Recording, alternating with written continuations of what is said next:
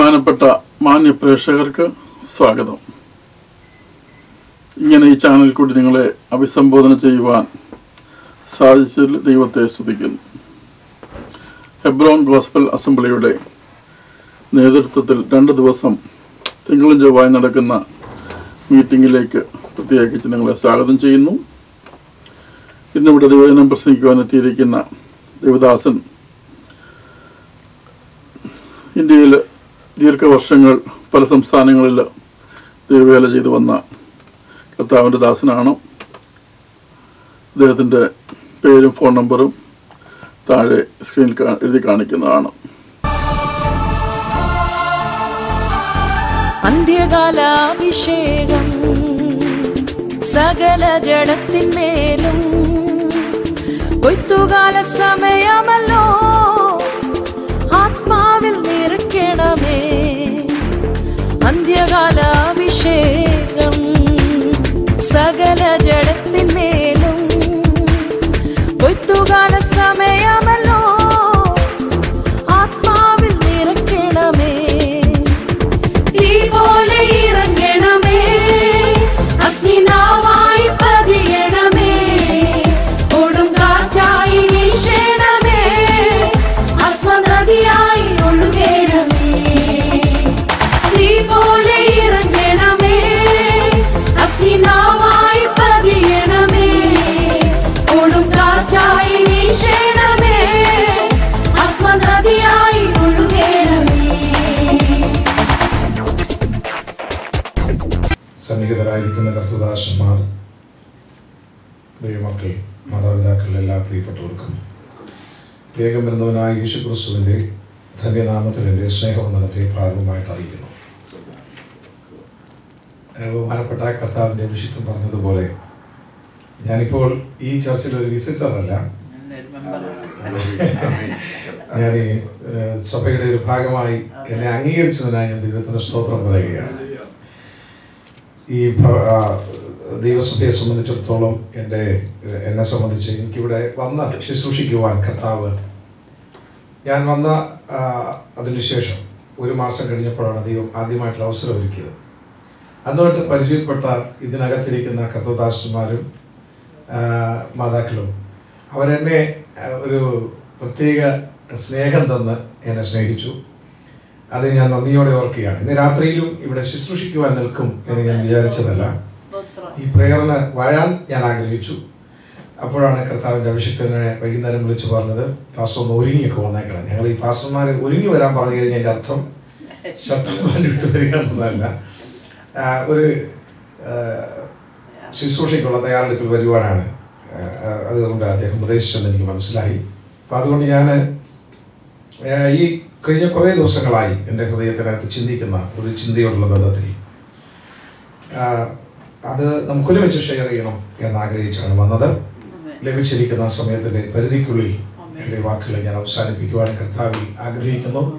ഞാൻ ഇവിടെ വന്നതിന് ശേഷം വളരെയധികം സ്നേഹിക്കുന്ന വളരെ കുറച്ച് കർത്തൃദാസന്മാരെ ഞാൻ ആദ്യമേ തന്നെ ഓർപ്പിച്ചതുപോലെ വളരെ ആഴമായ ഒരു സ്നേഹബന്ധത്തിനകത്ത് പരിശുദ്ധാത്മാവ് ചേർത്ത് ബന്ധിച്ച ഒരു കൂട്ടം കർത്തൃദാസന്മാരുടെ നടുവിലാണ് ഞാനിപ്പോൾ ശുശ്രൂഷിക്കാൻ നിൽക്കുന്നത്. ഞാൻ വളരെ സ്നേഹിക്കുന്ന പാസ്റ്റർ തോമസ് പാസ്റ്റർ, അദ്ദേഹവും ഇവിടെ വിസിറ്ററായിട്ട് വന്ന കർത്തൃദാസനാണ്. ഇവിടെ വന്നു. ഞങ്ങൾക്ക് പരസ്പരം ഒരു അസൂയമില്ലാതെ ഒരുമിച്ച് ഞങ്ങൾക്ക് ഒരേ മീറ്റിങ്ങിൽ, അതാണ് ദൈവരാജ്യത്തിൻ്റെ ശുശ്രൂഷയെന്ന് ഞാൻ വിശ്വസിക്കുന്നു. ദൈവത്തിന് സ്തോത്രം. നമ്മളെല്ലാവരും അതിനും വരമ്പുമില്ലാത്ത, മതിലുകളില്ലാത്ത ക്രിസ്തു എന്ന, അല്ലെങ്കിൽ കർത്താവ് സ്ഥാപിച്ച ദൈവരാജ്യം എന്ന വിശാലതയിലേക്ക് കാലെടുത്ത് കുത്താൻ പോകുന്നവരാണല്ലോ. അതുകൊണ്ട് ദൈവത്തിന് സ്തോത്രം. ആ ഒരു ദൈവരാജ്യത്തിന്റെ നിർവചനം പോലെ ഇന്ന് രാത്രി നമുക്ക് ഒരുമിച്ച് ഇവിടെ ഇരിക്കുവാൻ കർത്താവ് സഹായിക്കുന്നതിനായി ഞാൻ ദൈവത്തിന് സ്തോത്രം പറയുന്നു. പ്രാർത്ഥനയോടെ കർത്തൃപാദപീഠത്തിലായിരിക്കാം. ദൈവം നമ്മെ സഹായിക്കട്ടെ. ദൈവത്തിന് സ്തോത്രം. നമുക്ക് ഒരു വേദചിന്തയിലേക്ക് വരാം. യോഹന്നാന്റെ സുവിശേഷം 5-ാം അധ്യായം. ദൈവത്തിന് സ്തോത്രം. അതിൻ്റെ 6-ാം വാക്യം. യോഹന്നാന്റെ സുവിശേഷം 5-ാം അധ്യായം അതിൻ്റെ 6-ാം വാക്യം. അവൻ കിടക്കുന്നത് യേശു കണ്ടു, ഇങ്ങനെ ഏറെ കാലമായിരിക്കുന്നു എന്നറിഞ്ഞു. നിനക്ക് സൗഖ്യമാകുവാൻ മനസ്സുണ്ടോ എന്ന് അവനോട് ചോദിച്ചു. രോഗി അവനോട്, യജമാനനെ, വെള്ളം കലങ്ങുമ്പോൾ എന്നെ കുളത്തിൽ ഇറക്കുവാൻ ഇവിടെ ആരുമില്ല. ഞാൻ തന്നെ ചെല്ലുമ്പോൾ മറ്റൊരുത്തനിക്ക് മുമ്പായി ഇറങ്ങുന്നു എന്ന് ഉത്തരം പറഞ്ഞു. ദൈവം നമുക്ക് പ്രാർത്ഥിക്കാം. എന്നോട് ചേർന്ന എല്ലാ പ്രിയപ്പെട്ടവരും ഇതിനെ ഒരുമിച്ച് യേശുവിനെ ആരാധിക്കാം. നമ്മുടെ ഹൃദയം തുറന്ന് ഇവിടെ എത്ര പേര് വന്നിട്ടുണ്ടെന്നുള്ളതല്ല, വരേണ്ടവരെ വന്നിട്ടുണ്ട്. ആമേൻ. തേജസ്സിന്റെ ദൈവത്തെ ആത്മാവിന്റെ കണ്ണുകൾ ഉയർത്തി ഇന്ന് രാത്രി കണ്ടുകൊണ്ട് ദൈവത്തിൽ നിന്ന് സ്തോത്രം പറഞ്ഞാട്ട് ദൈവമക്കളെ, ഹല്ലേലൂയ ഹല്ലേലൂയ. ഒരു സിസ്റ്റത്തിന്റെ ഭാഗമായി ദൈവത്തെ ആരാധിക്കുന്നവരല്ല, ക്രിസ്തുവിനെ അനുഭവിക്കുന്നവരായി അനുനിമിഷം യേശുവുമായിട്ടുള്ള അനുരാഗബദ്ധതയിൽ നിൽക്കുന്ന ദൈവത്തിന്റെ മക്കളായി, ആത്മാവിൽ അവനെ അറിയുന്നവരായി, ആത്മാവിൽ അവനെ അനുഭവിക്കുന്നവരായി ഇന്ന് രാത്രി ഇവിടെ വന്നിട്ടുള്ള ദൈവജനമാണെങ്കിൽ അതരം കൂട്ടി വെക്കാതെ കർത്താവിനെ സ്തുതിച്ചു തുടങ്ങട്ടെ. ആത്മശക്തിയോടുകൂടെ ദൈവത്തെ ആരാധിച്ചു തുടങ്ങട്ടെ. നമ്മുടെ പുകഴ്ച നമ്മുടെ കർത്താവിന, നമ്മുടെ ആരാധന നമ്മുടെ കർത്താവിന. നമ്മെ വീണ്ടെടുത്ത് ആത്മനാഥന് കൊടുക്കേണ്ട ഒരു പുകഴ്ചയും അവന് കൊടുക്കേണ്ട ഒരു മഹത്വവും മറ്റൊന്നിനും കൊടുക്കുവാൻ നമുക്ക് കഴിയുകയില്ല. ഈ ഭൂമിയിൽ നമുക്ക് മുമ്പിലുള്ള മനുഷ്യ ദൈവങ്ങളെയല്ല നാം ആരാധിക്കുന്നത്. ആമേൻ. നമ്മൾ കണ്ടിട്ടുള്ള ചരിത്ര നായകന്മാരെയല്ല നമ്മൾ ആരാധിക്കുന്നത്. ആമേൻ. ചരിത്രത്തിന് അതീതനായിട്ടുള്ള, കാലത്തിന് അതീതനായിട്ടുള്ള, സകലത്തിന്റെയും ആദ്യവും അന്ത്യവുമായ, സകലത്തെ ഒരു വാക്കുകൊണ്ട് ഒഴിവാക്കിയ സൃഷ്ടാവാകുന്ന ദൈവത്തെ ഇന്ന് രാത്രിയിൽ ആമേൻ ശക്തിയോടുകൂടി ആരാധിച്ചു തുടങ്ങിയാട്ടെ. ഇതിനകത്തൊരു ആത്മീയ അന്തരീക്ഷം വ്യാപരിക്കട്ടെ. ഇതിനകത്തൊരു ആത്മസാന്നിധ്യം ഇന്ന് രാത്രി ശക്തമായി ഇറങ്ങട്ടെ. ഒരു മാളിക മുറിക്കകത്തേക്ക്, ഒരു ന്യൂനപക്ഷത്തിന്റെ അകത്തേക്ക് ആമേൻ സ്വർഗ്ഗത്തിലെ ദൈവം അയച്ചിട്ട് ഇറങ്ങി വന്ന പരിശുദ്ധാത്മാവിന്റെ അഗ്നി ആമേൻ ആ മാളിക മുറിക്കകത്തിരുന്ന ജനത്തെ ഒന്ന് തൊട്ടപ്പോൾ അധികം പേര് കൂടിയ യെരൂശലേമിന്റെ ദേവാലയത്തിൽ ഇരുന്നവരുടെ അകത്തളങ്ങളെ പോലും തൊടുന്ന നിലയിൽ ഒരു അഭിഷേകത്തിന്റെ വ്യാപ്തി മാളിക മുറിയിൽ ഇറങ്ങിയതുപോലെ ഇന്ന് രാത്രി നമ്മളൊരു കൊച്ചുകൂട്ടമായി ഇവിടെ ഇരിക്കുന്നെങ്കിലും ഇതിനകത്തേക്ക് പകർന്നിറങ്ങുന്ന അഭിഷേകത്തിന്റെ ശക്തി അനേകം പേരെ ഇതിനകത്തേക്ക് ആകർഷിക്കുവാൻ ഇടവരുമാറാകട്ടെ.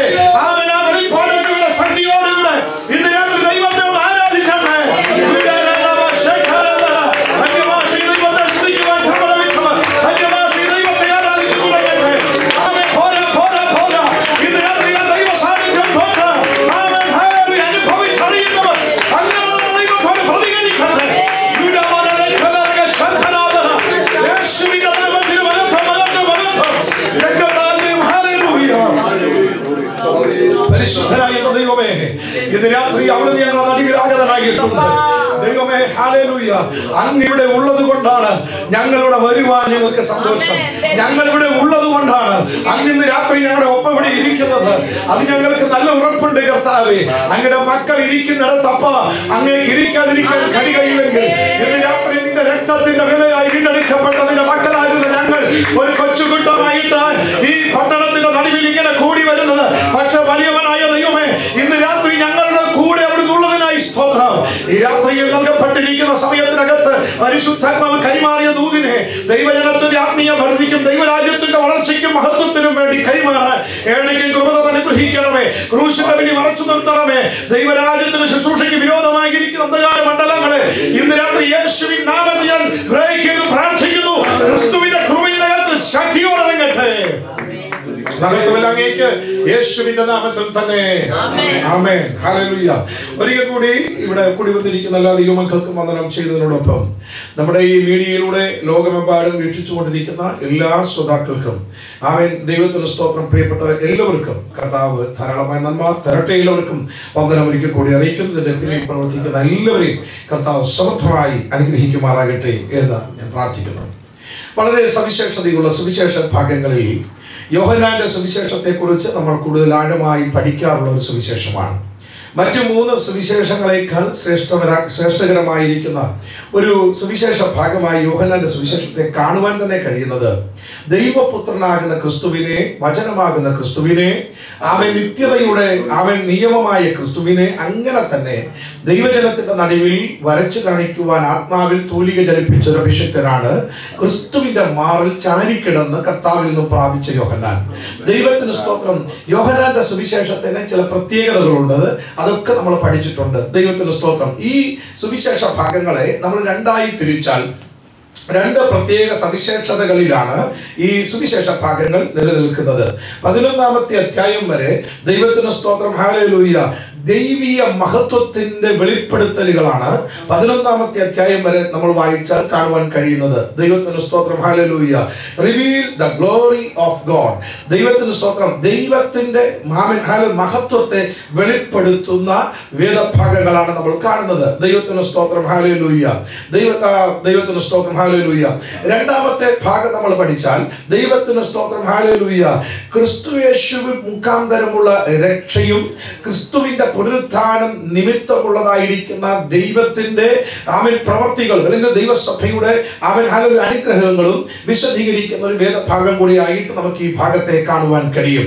എന്നാൽ ഇതിന്റെ ആദ്യത്തെ 5 അധ്യായങ്ങൾ നമ്മൾ പഠിച്ചാൽ ദൈവത്തിന് സ്തോത്രം. ഹല്ലേലൂയ. അതിനൊരു പ്രത്യേകതയുണ്ട്. വെള്ളത്തിന്റെ ദൈവശാസ്ത്രം എന്നാണ് ആ 5 അധ്യായങ്ങളെ കുറിച്ചൊന്ന് ക്രോഡീകരിച്ച് പഠിച്ചാൽ നമുക്ക് പഠിക്കുവാൻ കഴിയുന്നത്. എന്താണ് വെള്ളത്തിന്റെ ദൈവശാസ്ത്രം എന്ന് പറയുന്നതിന് ഒരു കാരണമുണ്ട്. 1ാമത്തെ അധ്യായത്തിൽ ക്രിസ്തുയേശുവിന്റെ സ്നാനം യോർദാന്റെ ജലത്തിൽ നടക്കുന്നു. 2ാമത്തെ അധ്യായത്തിൽ കാനാവിലെ കല്യാണ ഭവനത്തിലെ പോരായ്മ പരിഹരിക്കാൻ കർത്താവ് തിരഞ്ഞെടുത്തത് വെള്ളം. 3ാമത്തെ അധ്യായത്തിൽ നിക്കോദിമോസ് എന്ന് പറയുന്ന പരീശ പ്രമാണിയോട് കർത്താവ് പറയുന്നു, വെള്ളത്താലും ആത്മാവിനാലും ജനിക്കുന്നില്ലെങ്കിൽ സ്വർഗരാജ്യത്ത് നിനക്ക് കടപ്പാൻ കഴിയുകയില്ല. 4ാമത്തെ അധ്യായത്തിൽ ശമരിയ പെൺകുട്ടിയോട് കർത്താവ് പറയുന്നു, ദൈവത്തിന് സ്തോത്രം, ഞാൻ നിത്യജീവനിലേക്ക് പൊങ്ങി വരുന്ന ജീവന്റെ ഉറവയാണ്. 5ാമത്തെ അധ്യായത്തിൽ നോക്കൂ, ദൈവത്തിന് സ്തോത്രം, ഇവിടെയും നമ്മൾ ഒരു കുളം കാണുന്നു. ആ കുളത്തിന്റെ കരയിൽ ഒരുപാട് രോഗികൾ കിടക്കുന്ന രോഗികളുടെ ഉള്ളിലുള്ള ഒരു വലിയ ആഗ്രഹം, പ്രതീക്ഷ, ഈ കുളം കലക്കുവാൻ ദൂതൻ ആണ്ടിലൊരിക്കൽ ഇറങ്ങി വരുന്ന ഈ പ്രത്യേക സമയത്ത് എന്റെ അവസരം നഷ്ടപ്പെടുത്താതെ എനിക്കതിനകത്ത് ഇറങ്ങി സൗഖ്യം പ്രാപിച്ചു മടങ്ങണമെന്നുള്ള കൊതിയാണ് അവരുടെ അകത്തിരിക്കുന്നത്. ദൈവത്തിന് സ്തോത്രം. ഹല്ലേലൂയ. നമ്മൾ ഈ ഭാഗം നമ്മൾ പഠിച്ചാൽ ദൈവത്തിന് സ്തോത്രം, ഈ ഒരു പാസേജിനെ നമ്മൾ പഠിക്കാൻ തുടങ്ങുമ്പോൾ പ്രധാനമായി നമ്മൾ മനസ്സിലാക്കേണ്ടത് അവിടെ കിടക്കുന്ന രോഗിയുടെ സൗഖ്യത്തെക്കാൾ ആ നാട്ടിൽ അന്ന് നിലനിന്നിരുന്ന മതനിയമത്തിന്റെ മേലുള്ള ക്രിസ്തുവിന്റെ കൃപയുടെ ആധിപത്യമാണ് നമുക്ക് ആ വേദഭാഗത്ത് കാണാൻ കഴിയുന്നത്. എന്ന് പറഞ്ഞാൽ മതം കെട്ടിയുയർത്തിയ മനുഷ്യന്റെ പരിമിതികൾ, നിയമങ്ങൾ ഉണ്ടാക്കിക്കൊണ്ടുവന്ന ന്യായപ്രമാണത്തിന്റെ ശക്തിയുടെ ദൈവത്തിന്റെ സ്തോത്രം, നിയമത്തിന്റെ സംഹിതയ്ക്കകത്ത് മനുഷ്യൻ കെട്ടിപ്പെട്ടു പോയ അവസ്ഥകൾ, അതിനകത്തെല്ലാം അവന് സ്വാതന്ത്ര്യം വരുത്തുവാൻ ഒഴുകിയിറങ്ങുന്ന ദൈവകൃപയുടെ ആഴം നമുക്ക് 5ാമത്തെ അധ്യായത്തിൽ ആ പാസേജിനകത്ത് കാണാൻ കഴിയും. മതവൈരുദ്ധ്യങ്ങളോട് ദൈവത്തിന് സ്തോത്രം, ന്യായപ്രമാണത്തിന്റെ നിയമത്തിന്റെ ചുവട് പിടിച്ച് മതം അതിന്റെ ശക്തിയോടുകൂടെ എഴുന്നേറ്റ് നിന്ന ആ കാലഘട്ടത്തിൽ ആദ്യ നിയമമാകുന്ന മോശയുടെ കരങ്ങളിലേക്ക് ദൈവം കൊടുത്ത ന്യായപ്രമാണത്തെ കൊടുത്തവൻ തന്നെ ആ നിയമത്തിനൊരു ലംഘനം വരുത്തുന്നത്, ലംഘനം എന്ന് പറയുന്നത് തെറ്റാണ്, ആ നിയമത്തിനൊരു മാറ്റം വരുത്തുന്നത് നിയമകർത്താവ് തന്നെ അതിനകത്ത് ഇടപെടുന്നത്. ഓ ഹല്ലേലൂയ. ദൈവത്തിന് സ്തോത്രം. ഹല്ലേലൂയ. ആ ഭാഗത്ത് നമുക്ക് കാണാൻ കഴിയും. ദൈവത്തിന് സ്തോത്രം. അതിന്റെ പ്രാരംഭത്തിൽ തന്നെ പരിശുദ്ധാത്മാവ് എന്റെ ഹൃദയത്തോടൊരു ചിന്ത പറയാൻ കഴിയുന്നു. ദൈവത്തിന് സ്തോത്രം. ദൈവം തന്നെ എഴുതിയ നിയമമാണെങ്കിലും നിന്നോടുള്ള ദൈവത്തിന്റെ കൃപ വെളിപ്പെടുമ്പോൾ ആ നിയമത്തിനൊരു മാറ്റം വരുത്താൻ എഴുതിയവൻ അധികാരമുണ്ട്. പരിശുദ്ധാത്മാവോട് പറയുന്നു. ദൈവത്തിന് സ്തോത്രം. ഹല്ലേലൂയ. നിനവേ എന്ന പട്ടണത്തിനകത്തേക്ക് ഇറങ്ങുന്ന ദൈവത്തിന് സ്തോത്രം, നാശത്തിന്റെ നടുവിൽ പ്രാർത്ഥിക്കാൻ തയ്യാറായ ദൈവത്തിന് സ്തോത്രം, ഒരു കൂട്ടം ജനത്തിന്റെ പ്രാർത്ഥനയുടെ മുമ്പിൽ സ്വർഗത്തിന്റെ ദൈവം വരുത്തുവാൻ തീരുമാനിച്ച അനർത്ഥത്തെ ഉയരത്തിലെ ദൈവം അവിടെ വെച്ചത് ക്യാൻസൽ ചെയ്തെങ്കിൽ ഇന്ന് രാത്രി ആത്മാവ് പറയുന്നു, എഴുതപ്പെട്ട നിയമം ഒരുപക്ഷെ ദൈവം നിനക്ക് വിരോധമായി ഒരിക്കൽ നീങ്ങിയത് നിമിത്തം ശിക്ഷിക്കപ്പെടേണ്ട മേഖലയ്ക്കകത്ത് നീ ഈ നാളുകളിൽ അനുഭവിച്ച് കരയുന്ന കണ്ണുനീരിന്റെയും പ്രാർത്ഥനയുടെയും നിലവിളിയുടെയും മുമ്പിൽ സ്വർഗം അതിനെ ഡിലീറ്റ് ചെയ്യുകയാണ് ഇന്ന് രാത്രി. ആ പദം തന്നെ ഞാൻ ഉപയോഗിക്കുന്നതിന്റെ കാരണം അവനൊരു സ്ക്രീനിൽ നിന്നത് ഡിലീറ്റ് ചെയ്യപ്പെട്ടാൽ പിന്നെ അത് മടങ്ങി വരാത്തതുപോലെ ഇന്ന് രാത്രി സ്വർഗം പറയുന്നു, ഏതൊക്കെയോ മേഖലയ്ക്കകത്ത് പരിശുദ്ധാത്മാവ് നിനക്ക് വിരോധമായത് അത് അവൻ ശത്രു കൊണ്ടുവന്നതല്ല, അവൻ ചിലതിന്റെ മേൽ ദൈവം തന്നെ വെച്ച നിയമം, അതേ നിയമകർത്താവ് തന്നെ അതിനെ ഇന്ന് രാത്രി ക്യാൻസൽ ചെയ്യുന്നു എന്ന് ആത്മാവ് ശക്തിയോടെ ഇതിനകത്ത് ദൂത് പറയുന്നു. വിശ്വസിക്കുന്ന ദൈവമക്കൾ രാത്രി കർത്താവിന് ഒരു ഹല്ലേലൂയ പറഞ്ഞാട്ടെ. ഹല്ലേലൂയ. ദൈവമക്കളെ നോക്കിക്കേ. ദൈവത്തിന് സ്തോത്രം. ഞാൻ ചിലരെന്നോട് ചോദിക്കാറുണ്ട്, ഞാൻ എൻ്റെ ഒരു ടെസ്റ്റ് മണി ഞാനിന്ന് സഹിച്ചാനോട് ഞാൻ സോറി പറയുക. ദൈവത്തിന് സ്തോത്രം. എനിക്ക് ഇവിടെ വരാനായിട്ടുള്ളൊരു സൗകര്യം എനിക്ക് കിട്ടാതെ പോയത് കൊണ്ടാണ് ലേറ്റ് ആയത്. അതുകൊണ്ട് ഞാൻ ഇന്നലെ ഞാനത് പറയുന്നത്. ദൈവത്തിന് സ്തോത്രം. എൻ്റെ ടെസ്റ്റ് മണിയൊക്കെ ഷെയർ ചെയ്യണമെന്ന് പറഞ്ഞിരുന്നു അദ്ദേഹം. ദൈവത്തിന് സ്തോത്രം.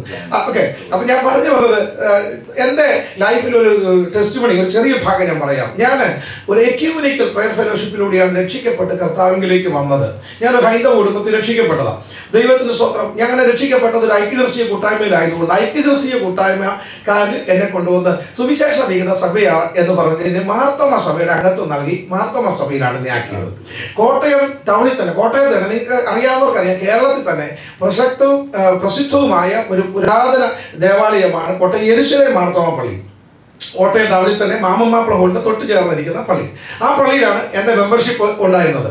അപ്പം അവിടെ എന്നെ ചേർത്തു. അവിടെ ചേർത്തു. ഞാൻ കുറച്ച് ഇങ്ങനെ സുവിശേഷ വേലയൊക്കെ ചെയ്തുകൊണ്ടിരിക്കുമ്പോൾ അന്ന് ഇപ്പോൾ കാലം ചെയ്തു പോയ അത്തനേഷ്യസ് തിരുമേനി, ദൈവത്തിന് സ്തോത്രം, അദ്ദേഹം എന്നെ അരമനയിലേക്ക് വിളിപ്പിച്ചിട്ട് പറഞ്ഞു, നീ ഇങ്ങനെ ഒറ്റയ്ക്ക് സുവിശേഷ വേലയൊക്കെ ചെയ്തെന്ന് ഞാൻ കേട്ടു, നിനക്ക് അങ്ങനെ ഒരു താല്പര്യം ഉണ്ടെങ്കിൽ നീ സഭയോട് ചേർന്ന് നിനക്ക് സുവിശേഷ വേല ചെയ്യുമെന്ന് പറഞ്ഞു കോട്ടയം കൊച്ചി ഭദ്രാസനത്തിൻ്റെ കീഴിൽ എന്നെ ഒരു സുവിശേഷകനായിട്ട് അദ്ദേഹം അപ്പോയിന്റ് ചെയ്തു. ഞാൻ അങ്ങനെ കർത്താവിൻ്റെ ശുശ്രൂഷയൊക്കെ ചെയ്തു വരിക. ദൈവത്തിന് സ്തോത്രം. ഹല്ലേലൂയ. അങ്ങനെ ആ കാലഘട്ടത്തിൽ ദൈവത്തിന് സ്തോത്രം എന്നെ സംബന്ധിച്ചിടത്തോളം ഞാൻ ഈ നിൽക്കുന്ന സഭ, അതിൻ്റെ ഒരു ഉപദേശമൊക്കെ ഉണ്ടല്ലോ. അപ്പോൾ എൻ്റെ ഒരു ധാരണ, രക്ഷിക്കപ്പെടുക എന്നുള്ളതിൽ കവിഞ്ഞ് വേറെ വലിയ കാര്യമൊന്നുമില്ല. സ്നാനമൊക്കെ പറയുന്നത് ചിലതൊക്കെ ചുമ്മാ പ്രശ്നം ഉണ്ടാക്കാൻ വേണ്ടി പറയുന്നതാണ് എന്ന് ഞാനങ്ങ് ധരിച്ചിട്ട് ഈ സ്നാനത്തിന് ഭയങ്കര എതിരായിട്ട് പറയാൻ തുടങ്ങി, പഠിപ്പിക്കാൻ തുടങ്ങി. ഈ സ്നാനം എന്ന് പറഞ്ഞ കേൾക്കുന്നതും അങ്ങനെ പറയുന്ന ആൾക്കാരെ കാണുന്നത് എനിക്ക് വലിയ അലർജി പോലെയായിരുന്നു. പണങ്ങല്ലേ? ദൈവത്തിന് സ്തോത്രം. ഹല്ലേലൂയ. പക്ഷെ ഉപവാസമുണ്ട്, പ്രാർത്ഥനയുണ്ട്. അങ്ങനെയൊക്കെ ഇരിക്കുമ്പോഴാണ് ഒരു പ്രാവശ്യം ഞാൻ 21 days ഫാസ്റ്റിംഗ് ഇരിക്കുന്നു. ഞാൻ താമസിക്കുന്ന ഒരു വാടക വീട്ടിനകത്ത് കൊച്ചു വീട്ടിനകത്ത് പ്രാർത്ഥന നടക്കുക. അപ്പോൾ ഒരു 100-150 പേരുണ്ട് ഞങ്ങളുടെ ആ കൂട്ടായ്മയ്ക്കകത്ത് കൂടി വരുന്ന ദൈവമക്കൾ. ഒരുപാട് പേര് ഇങ്ങനെ വന്നിരിക്കുക. അപ്പോൾ പല മുറികളിലായിട്ട് ഇങ്ങനെ തിന്നലൊക്കെ ആയിട്ട് ഇങ്ങനെ ആൾക്കാർ തിങ്ങി കൂടിയിരിക്കുക. അപ്പോൾ അതിൻ്റെ 19ാം ദിവസമായപ്പോൾ പരിശുദ്ധാത്മാവ് ഒരു ദൂതൻ, ദൈവത്തിന് സ്വന്തം, ഈ അമേരിക്കയിൽ നിന്ന് ഞാൻ അദ്ദേഹത്തെ കണ്ടിട്ടില്ല, എന്നെക്കുറിച്ച് ആരോ പറഞ്ഞ് കേട്ട് എൻ്റെ നമ്പരൊക്കെ കിട്ടി. അത് ഇവിടുന്ന് എന്നെ വിളിച്ചിട്ട് പറഞ്ഞു, മോനെ സോമരാജ് അല്ലേ ആണെന്ന് പറഞ്ഞു. അദ്ദേഹം പിന്നെ ഇങ്ങോട്ട് മുഴുവൻ ഒരു പ്രവചന ശബ്ദത്തിൽ എന്നോട് കുറേ ദൂതുകൾ പറഞ്ഞു. അപ്പം ഞാൻ ഈ സ്നാനത്തിന് ഭയങ്കര എതിരാണ്. അദ്ദേഹം എന്നോട് ആദ്യം പറഞ്ഞത്, മോനെ നീ കർത്താവിൻ്റെ നാമത്തിൽ ജലത്തിൽ സ്നാനപ്പെടണം. അങ്ങനെ ഞാൻ ഓർത്ത്, ഇത് ആര് പറഞ്ഞിട്ടാണ് എൻ്റെ പൊന്നെ ഈ നമ്പർ കൊടുത്തത്? ദൈവത്തിന് സ്തോത്രം. രണ്ടാമത് അദ്ദേഹം എന്നോട് പറഞ്ഞൊരു ദൂതിതാ, നീ കോട്ടയം ടൗണിനകത്ത് ബെഥൽ എന്ന പേരിൽ ഒരു ചർച്ച് ശുശ്രൂഷയിലേക്ക് ദൈവം തന്നെ കൊണ്ടുവരുന്നത് ആത്മാവ് എന്നെ കാണിക്കുന്നു പറഞ്ഞു. എനിക്കത് ആശ്ചര്യം. എൻ്റെ ചിന്തക്കകത്ത് പോലെ അത് ഇല്ലാത്തൊരു കാര്യമാണ്. എന്നാൽ ചുരുക്കി ഞാൻ പറയട്ടെ, 2 ദിവസത്തിനുള്ളിൽ ഈ ദൂത് കേട്ട് കഴിഞ്ഞപ്പോൾ അതുവരെ ഇതിന് ഭയങ്കര എതിരായിരുന്ന ഞാൻ പരിശുദ്ധാത്മാവ് എന്നെ പിടിച്ചങ്ങ് തിരിച്ചു, എൻ്റെ ഹൃദയത്തെ തിരിച്ചങ്ങ് വെച്ചു. ദൈവത്തിന് സ്തോത്രം. എനിക്ക് കണ്ണടയ്ക്കുമ്പോഴും ഉറങ്ങാൻ കിടക്കുമ്പോഴും നടക്കുമ്പോഴും ശുശ്രൂഷിക്കുമ്പോഴും എല്ലാം അകത്ത് ഈ കിടന്നുകൊണ്ട് കർത്താവിനെ സാക്ഷിക്കണം, ജലത്തിനകത്ത് സ്നാനപ്പെടണം, അത് ശരിയാണെന്ന് ഇങ്ങനെ അകത്ത് ആത്മാവിനോട് ഭയങ്കരമായിട്ട് ഉത്തേജിപ്പിക്കാൻ തുടങ്ങി. അങ്ങനെ ഞാൻ ഓർത്തു, ഇത് ഞാൻ ഭയങ്കര എതിരായിരുന്നല്ലോ. അതുകൊണ്ട് എൻ്റെ ഭാര്യയോട് രഹസ്യമായിട്ടൊന്ന് പറയാം. അവൾ എന്ത് പറയുമെന്ന് അറിയത്തില്ല. അപ്പോൾ ഞാൻ അതിൻ്റെ പിറ്റേ ദിവസം 2 ദിവസം കൂടി ഞങ്ങളുടെ ഫാസ്റ്റിംഗ് തീരാൻ ഞാനിങ്ങനെ രാവിലെ ഫ്രഷായി ഉപവാസത്തിൽ ഇങ്ങനെ ഇരിക്കുന്നതിന് മുമ്പ് ഒരു ചെറിയ കാപ്പിയൊക്കെ അവൾ എനിക്ക് ഇട്ട് തന്നു. അത് കുടിച്ച് ഞങ്ങളിങ്ങനെ ടേബിളിൻ്റെ അവിടെ ഇങ്ങനെ ഇരിക്കുന്ന സമയത്ത് അവൾ ഫാസ്റ്റിംഗാണ്, ഞാനും ഫാസ്റ്റിംഗാണ്. ഇരിക്കുമ്പോൾ ഞാൻ പറഞ്ഞു, ഈ കർത്താവിൻ്റെ ആത്മാവ് എന്നോട് ഇങ്ങനെ പറയുന്നു, എന്ത് ഇതിനകത്തൊരു ഡിസിഷൻ എടുക്കാം. അപ്പം നോക്കണം, ഞാൻ വലിയ ഭദ്രാസനത്തിൻ്റെ ഉപദേശിയാണ്, ചെല്ലുന്നിടത്തെല്ലാം ഭയങ്കര സ്വീകരണമാണ്, കൺവെൻഷൻ മീറ്റിങ്ങുകൾ പ്രോഗ്രാംസ് എവിടെ ചെന്നാലും ഭയങ്കര പദവിയാണ്. അപ്പം ഞാനിങ്ങനെ ചിന്തിക്കുമ്പോൾ അത് കളയണോ ഇത് വേണോ? ഇതിന് പോയി കഴിഞ്ഞാൽ ഒരു മനുഷ്യൻ നമ്മളെ മൈൻഡ് ചെയ്യത്തില്ല, ആര് കൊണ്ടുപോകാനായിട്ടാ, ആരുടെ കൂടെ കൂടാനായിട്ടാ. അപ്പോൾ ആകെപ്പാടെ ഞാൻ ഇങ്ങനെ കിടന്നങ്ങ് സ്ട്രഗിൾ ചെയ്യുക. അപ്പം ഞാൻ ഇവളോട് ചോദിച്ചു, ഈ കർത്താവിനോട് പറഞ്ഞു. അപ്പോൾ ഉടനെ അവള് പറഞ്ഞു, എൻ്റെ അച്ഛാ ഇത് കുറേ ദിവസമായി എൻ്റെ ഉള്ളിൽ തോന്നിയിട്ട്. ഹലോ, ദൈവത്തിന്റെ സ്വന്തം, ഇത് കുറെ ദിവസമായി എൻ്റെ ഉള്ളിൽ തോന്നിയിട്ട് ഞാനിത് എങ്ങനെ അങ്ങോട്ട് പറയും? പേടിച്ചിട്ടും മിണ്ടാതിരിക്കുക, നിങ്ങൾ എന്നെ തല്ലിക്കൊല്ലുമല്ലോ എന്ന് ഓർത്ത് പേടിച്ചിട്ട് ഞാൻ മിണ്ടാതിരിക്കുക. ദൈവത്തിന്റെ സ്വന്തം. ഞാൻ പറഞ്ഞടി, ഇത് പരിശുദ്ധാത്മാവിന്റെ നിയോഗമാണ്. ചുരുക്കി പറയാം, ഞങ്ങൾ ആ ഉപവാസ പ്രാർത്ഥന കഴിയുമ്പോൾ ഞാനും എൻ്റെ പ്രിയപ്പെട്ടവളും ഉൾപ്പെടെ നോഹയുടെ പെട്ടകത്തിൽ 8 പേർ രക്ഷപ്പെട്ടെന്ന് പറഞ്ഞ പോലെ ഞാൻ എൻ്റെ പ്രിയപ്പെട്ടവള്, ഞങ്ങളുടെ കൂട്ടായ്മയിൽ അന്നുണ്ടായിരുന്ന ഒരു അനില സിസ്റ്റർ, അവരുടെ ഹസ്ബൻഡ്, അതുപോലെ തന്നെ എൻ്റെ വൈഫിൻ്റെ പിന്നെ ആങ്ങളയുടെ ഒരു മകനെ ഒരു മകളെ അവരുടെ നാത്തൂര് ഞങ്ങള് ചുരുക്കി പറഞ്ഞ 8 പേര് ഞങ്ങള് നല്ല പെരുമഴയത്ത് ശക്തമായ ഒഴുക്കുള്ള മീനച്ചിലാറിന്റെ വെള്ളത്തിനകത്ത് ഞങ്ങളെല്ലാം കലക്ക വെള്ളത്തിനകത്ത് യോർദാന്റെ വെള്ളം പോലുള്ള കലങ്ങി പറഞ്ഞ വെള്ളത്തിനകത്ത് ഞങ്ങൾ കർത്താവിനെ സാക്ഷിച്ചു. Praise the Lord. ദൈവത്തിന്റെ സ്തോത്രം. ഞാൻ പറയാൻ വന്നത് വേറൊന്നുമല്ല, ദൈവത്തിന്റെ സ്തോത്രം. ഈ തീരുമാനമെടുക്കാനും കാര്യങ്ങളെ അവലോകനം ചെയ്യാനും അന്തിമ വിധി കൽപ്പിക്കാനും സ്വർഗത്തിലാണ് അധികാരം എന്ന് പറയാൻ വേണ്ടി പറഞ്ഞതാണ്. ഞാൻ ഈ കാര്യം ഞാൻ സ്നാനപ്പെടാൻ തീരുമാനിച്ചു കഴിഞ്ഞ് ഞങ്ങളുടെ കൂടെ അന്നുണ്ടായിരുന്ന ചില ദേവദാസന്മാരെ വിളിച്ചിട്ട് ഞാൻ പറഞ്ഞു, എനിക്കിങ്ങനെ കർത്താവിന്റെ ആത്മാവ് ഒരു പ്രേരണ തരുന്നു, സ്നാനപ്പെടാൻ പോവുക. അപ്പോൾ അദ്ദേഹം ചോദിച്ചൊരു ചോദ്യം, നിങ്ങൾ മാർത്തോമാ സഭയിൽ നിന്നാൽ മതിയെന്ന് അന്ന് നിങ്ങളോട് ഉപദേശിച്ച ആത്മാവും ഇപ്പൊ സ്നാനപ്പെടണം, അത് അന്ന് നിങ്ങൾ പറഞ്ഞു സ്നാനം വേണ്ട, ഇപ്പൊ പറയുന്നു സ്നാനം വേണം, അപ്പൊ ഇതിനകത്ത് ഏതാത്മാവാ ശരിയെന്നൊരു ചോദ്യം. ഞാൻ ആകെ കൺഫ്യൂഷനാക്കി. എന്റെ ഉള്ളിൽ ഒരു കത്തി കയറ്റുന്നത് പോലെ ഒരു വേദന എനിക്ക് തോന്നി. ഞാൻ കർത്താവിനോട് പറഞ്ഞു, യേശുപ്പച്ച, നീയാണ് എന്നോട് പറഞ്ഞത്, നിന്റെ വാക്കിനെ ഞാൻ ഇന്ന് വരെ നിഷേധിച്ചിട്ടില്ല, അതുകൊണ്ട് നീയാണ് എന്റെ ഹൃദയത്തിൽ ഇങ്ങനെ ഒരു താല്പര്യം തന്നതെങ്കിൽ ഇദ്ദേഹത്തോട് എനിക്ക് മറുപടി പറയാൻ നീ എന്നോട് സംസാരിക്കണം. ദൈവത്തിന്റെ സ്തോത്രം. ദൈവം എന്നോട് ഒരു കാര്യം പറഞ്ഞു, ഒരു നിയമം സ്വർഗം എഴുതിയതാണെങ്കിലും ആ നിയമത്തെ മാറ്റിമറിക്കാൻ എഴുതിയവൻ അധികാരമുണ്ട്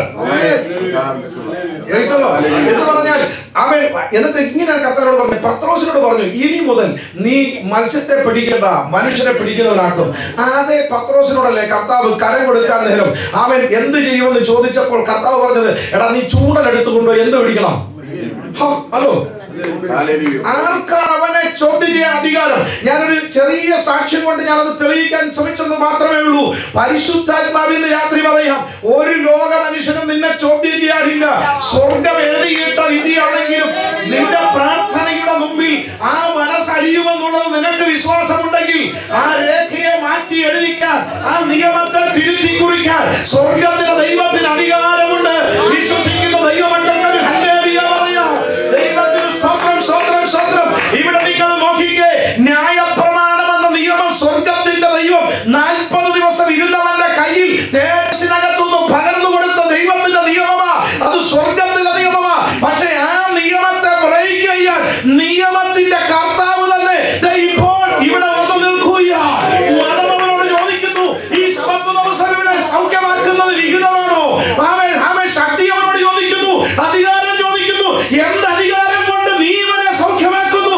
കർത്താവിനൊന്നേ പറയാനുള്ളൂ, ഈ കിടപ്പ് കണ്ട് എനിക്ക് മടുത്തു, ഇനി ഇവനെ ഇങ്ങനെ വിടാൻ എനിക്ക് നിവൃത്തിയില്ല എന്ന് പറഞ്ഞാൽ അതിന്റെ അർത്ഥം എന്താണെന്നറിയാമോ? നിയമത്തിന്റെ അവസരം കാത്തു കിടന്നിട്ട് ആ നിയമം അവനെ നിഷേധിച്ചു കളയുമ്പോൾ നിയമം എഴുതിയ നിയമകർത്താവ് തന്നെ 38 കൊല്ലം കൊണ്ട് അനുഭവിക്കുന്ന വേദനയ്ക്ക് ഒരു പരിഹാരം വരുത്തുവാൻ അന്ന് പലക്കാലം അവരെ തിറങ്ങി വന്നിരിക്കുക. ഇന്ന് രാത്രി ശുശ്രൂഷ മണ്ഡലത്തിൽ നിൽക്കുന്ന അവൻ കർത്താവിന് വേണ്ടി എരിയുന്ന, അവൻ ദൈവസന്നിധിയിൽ പ്രാർത്ഥിക്കുന്ന ദൈവമേ, തുടരുന്ന വേദനയുടെ വേദനകൾക്ക് നടുവിൽ ഇന്ന് രാത്രി കർത്താവിന്റെ കരം ഇതിനകത്ത് ചലിക്കുന്ന ആത്മാവ് ശക്തിയോടെ പറയുകയാണ്. ഹല്ലേലൂയ. ആമേൻ, ആമേൻ, ആമേൻ. ഞാനൊരു കാര്യം പറയട്ടെ, ദൈവത്തിന് സ്തോത്രം. യേശു കർത്താവ് അതിന്റെ 1-ാമത്തെ വാക്യം വായിക്കുമ്പോൾ ഇങ്ങനെയാ നാം കാണുന്നത്. ദൈവത്തിന് സ്തോത്രം. ഹല്ലേലൂയ. അതിനുശേഷം യഹൂദന്മാരുടെ ഒരു ഉത്സവം ഉണ്ടായിട്ട് യേശു യെരുശലേമിലേക്ക് പോയി.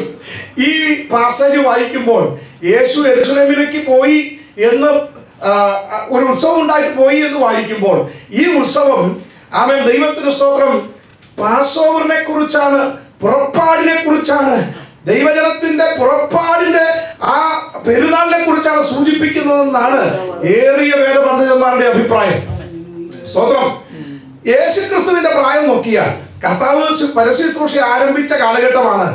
ഈ ബത്സയിദ കുളത്തിന്റെ കരയിൽ കിടക്കുന്ന രോഗിയെ സൗഖ്യമാക്കുന്നത്. കാരണം യോഹന്നാന്റെ സുവിശേഷം ആരംഭിക്കുമ്പോൾ ആദ്യം ദൈവത്തിന് സ്തോത്രം കർത്താവ് ചെയ്ത അടയാളങ്ങളുടെ ആരംഭമായി അവൻ കാനാവിലെ കല്യാണ ഭവനത്തിൽ വെച്ച് നടക്കുന്ന അത്ഭുതമാണ്. ദൈവത്തിന് സ്തോത്രം.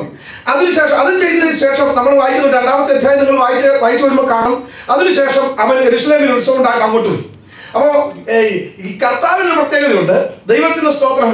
ഈ പാസ്ഓവർ എന്ന് പറഞ്ഞ എന്താണെന്ന് ശരിക്കറിയാവുന്നവൻ ഈ നിയമം എഴുതി വെച്ച കർത്താവ് തന്നെയാണ്. ഈ നിയമം പറഞ്ഞ കർത്താവ് തന്നെയാണ്. ആവർത്തന പുസ്തകം നമ്മൾ വായിക്കുമ്പോൾ കാണുന്നുണ്ട്, ദൈവത്തിന്റെ ജനം ആബീബ് മാസത്തിൽ ഈ പെരുന്നാൾ ഒരിക്കൽ പോലും മുടക്കം വരുത്താതെ ആചരിക്കണമെന്നുള്ളത് ദൈവം അവർക്ക് കൊടുത്ത കൽപ്പനയുടെ ഭാഗമാണ്. എന്താണ് ആ കൽപ്പന? അവരോട് പറഞ്ഞു, ഇത് നിങ്ങൾ മിസ്രയീമിന്റെ അടിമത്വത്തിൽ നിന്ന് നിങ്ങളും നിങ്ങളുടെ തലമുറയും പുറപ്പെട്ടു പോകുന്നതിന്റെ ആചരണമാണ്. ഞാൻ പറയുന്നത് മനസ്സിലാവുന്നുണ്ടോ? എന്ന് പറഞ്ഞാൽ ദീർഘമായിരിക്കുന്ന വർഷങ്ങൾ അടിമനുഖത്തിനകത്ത് കിടന്നിട്ട് കരഞ്ഞ് കണ്ണുനീരൊലിപ്പിച്ച 4 or 5 തലമുറയുടെ വിടുതലിന്റെ ചരിത്രമാണ്, വിടുതലിന്റെ സാക്ഷ്യമാണ് ഈ പാസോവർ. ഹലോ, ദൈവത്തിന് സ്തോത്രം. ഹല്ലേലൂയ. ഗോശെൻ ദേശത്തെത്തിയ യാക്കോബിന്റെ അനന്തര തലമുറ ആ ദേശത്തങ്ങ് പച്ച പിടിച്ചു വളർന്നു. തുടർന്ന് നമ്മൾ വായിക്കുമ്പോൾ കാണുന്നു 400 വർഷം അവരെങ്ങനെ കിടന്ന, അവിടെ അടിമകളായി പാർത്തുന്ന. ദൈവത്തിന് സ്തോത്രം. അവരധ്വാനിക്കുന്നുണ്ട്, പക്ഷേ അവർക്ക് പ്രതിഫലമില്ല. അവർ ജോലി ചെയ്യുന്നു, പക്ഷെ അവർക്ക് ആരോഗ്യമില്ല. അവൻ ദൈവത്തിന് സ്തോത്രം. ആരാധന സ്വാതന്ത്ര്യമില്ല. അത് മാത്രവുമല്ല, അവരുടെ തലമുറയുടെ രക്തം ആ മണ്ണ് ചോദിച്ചു മേടിച്ചതാ. ഞാൻ ഈ പറയുന്നത് സമയമില്ലാത്തത് കൊണ്ട് അങ്ങനെ പറഞ്ഞു പോകുന്നത്. ദൈവത്തിന് സ്തോത്രം. ഹല്ലേലൂയ. 4 വിധത്തിൽ കഷ്ടത അനുഭവിച്ച ഒരു തലമുറ അതിനകത്തുനിന്ന് പുറത്തു വരിക എന്ന് ചോരത്തളി ആചരിച്ച ആ രാത്രിയിൽ, ആമേൻ, കുഞ്ഞാട് അറുക്കപ്പെട്ട രാത്രിയിൽ, രക്തം ചിന്തിയ ആ രാത്രിയിൽ ഏതൊക്കെ കഷ്ടതയ്ക്കകത്തുന്ന ജനം പുറത്തു വരുന്നത്? ഒന്ന്, അവന്റെ ഈജിപ്തിന്റെ മണ്ണിൽ ആ ദൈവജനത്തിന്റെ തലമുറയെ അവൻ വെട്ടിനുറുക്കാൻ നിഷ്കരുണം നിയമം കൽപ്പിച്ചാക്കിയ ഫറവോന്റെ രാജകൽപ്പനയുടെ ശക്തി അനുഭവിച്ച ഒരു കൂട്ടമാ. അതിന്റെ വേദന അനുഭവിച്ച ഒരു തലമുറയാ അന്ന്. ദൈവത്തിന് സ്തോത്രം. 1. 2, ആമേൻ, ഹല്ലേലൂയ, രാവിലെ പകലില്ല എത്ര അധ്വാനിച്ചിട്ടും അവരെ പിന്നെയും പിന്നെയും പിന്നെയും അവൻ ഊഴിയ വിചാരകന്മാരുടെ മേൽവിചാരകത്വത്തിൽ അത്യധ്വാനം ചെയ്യാൻ കഠിനവേലയ്ക്ക് അവൻ ഫറവോൻ ആക്കി വെച്ച അങ്ങനെ കഠിനാധ്വാനം ചെയ്യുന്ന ഒരു തലമുറയാ. സ്തോത്രം. അവരുടെ ദേഹത്ത് ഒട്ടും സൗഖ്യമില്ലാതെ എന്ന് പറഞ്ഞാൽ ദൈവത്തിന് സ്തോത്രം. ഹല്ലേലൂയ. ചെയ്യേണ്ട ടാർഗറ്റ് അനുസരിച്ച് അവർ ചെയ്യേണ്ട കാര്യങ്ങൾ ചെയ്ത് അവസാനിപ്പിക്കാൻ സമ്മതിക്കാതെ ദൈവത്തിന് സ്തോത്രം. ഹല്ലേലൂയ. എല്ലാം തീർന്നു സ്വസ്ഥമായി എന്ന് വിചാരിക്കുമ്പോൾ അടുത്ത വൈക്കോല് വെറുക്കാൻ അവരെ പറഞ്ഞുവിടും. പിന്നെ അടുത്ത കട്ടക്കളത്തിൽ മണ്ണ് കുഴയ്ക്കാൻ അവരെ പറഞ്ഞുവിടും. ചുരുക്കി പറഞ്ഞാൽ ഒരു റെസ്റ്റ് ഇല്ലാത്ത, വിശ്രമമില്ലാത്ത, അത്യധ്വാനം ചെയ്ത ഒരു തലമുറ. കഷ്ടത കൊണ്ട് അവർ കുനിഞ്ഞ് താണുപോയ ഒരു തലമുറ. ദൈവത്തിന് സ്തോത്രം. എന്ന് നിവരാൻ പറ്റുമോ? ജോലി ചെയ്യാതെ മാറി അല്പസമയം വിശ്രമിക്കാൻ പറ്റുമോ? അപ്പൊ കിട്ടും ചാട്ടവാറിന്റെ അടി. എന്ന് പറഞ്ഞാൽ ദൈവത്തിന് സ്തോത്രം. ഈജിപ്തിന്റെ മണ്ണിലെ ഫറവോന്റെ ആമേൻ, ഹല്ലേലൂയ, ശക്തികൾ, ദൈവത്തിന് സ്തോത്രം, അവന്റെ ഭടന്മാർ അവരുടെ കയ്യിലിരിക്കുന്ന ശക്തിയുള്ള ചാട്ടവാറ് കൊണ്ട് ഈ ജനത്തിന്റെ പുറം അടിച്ചു പൊളിച്ചു. ദൈവത്തിന് സ്തോത്രം. ഹല്ലേലൂയ. ഒരുപാട് മുറിവുകളാറ്റൊരു തലമുറയാണ്.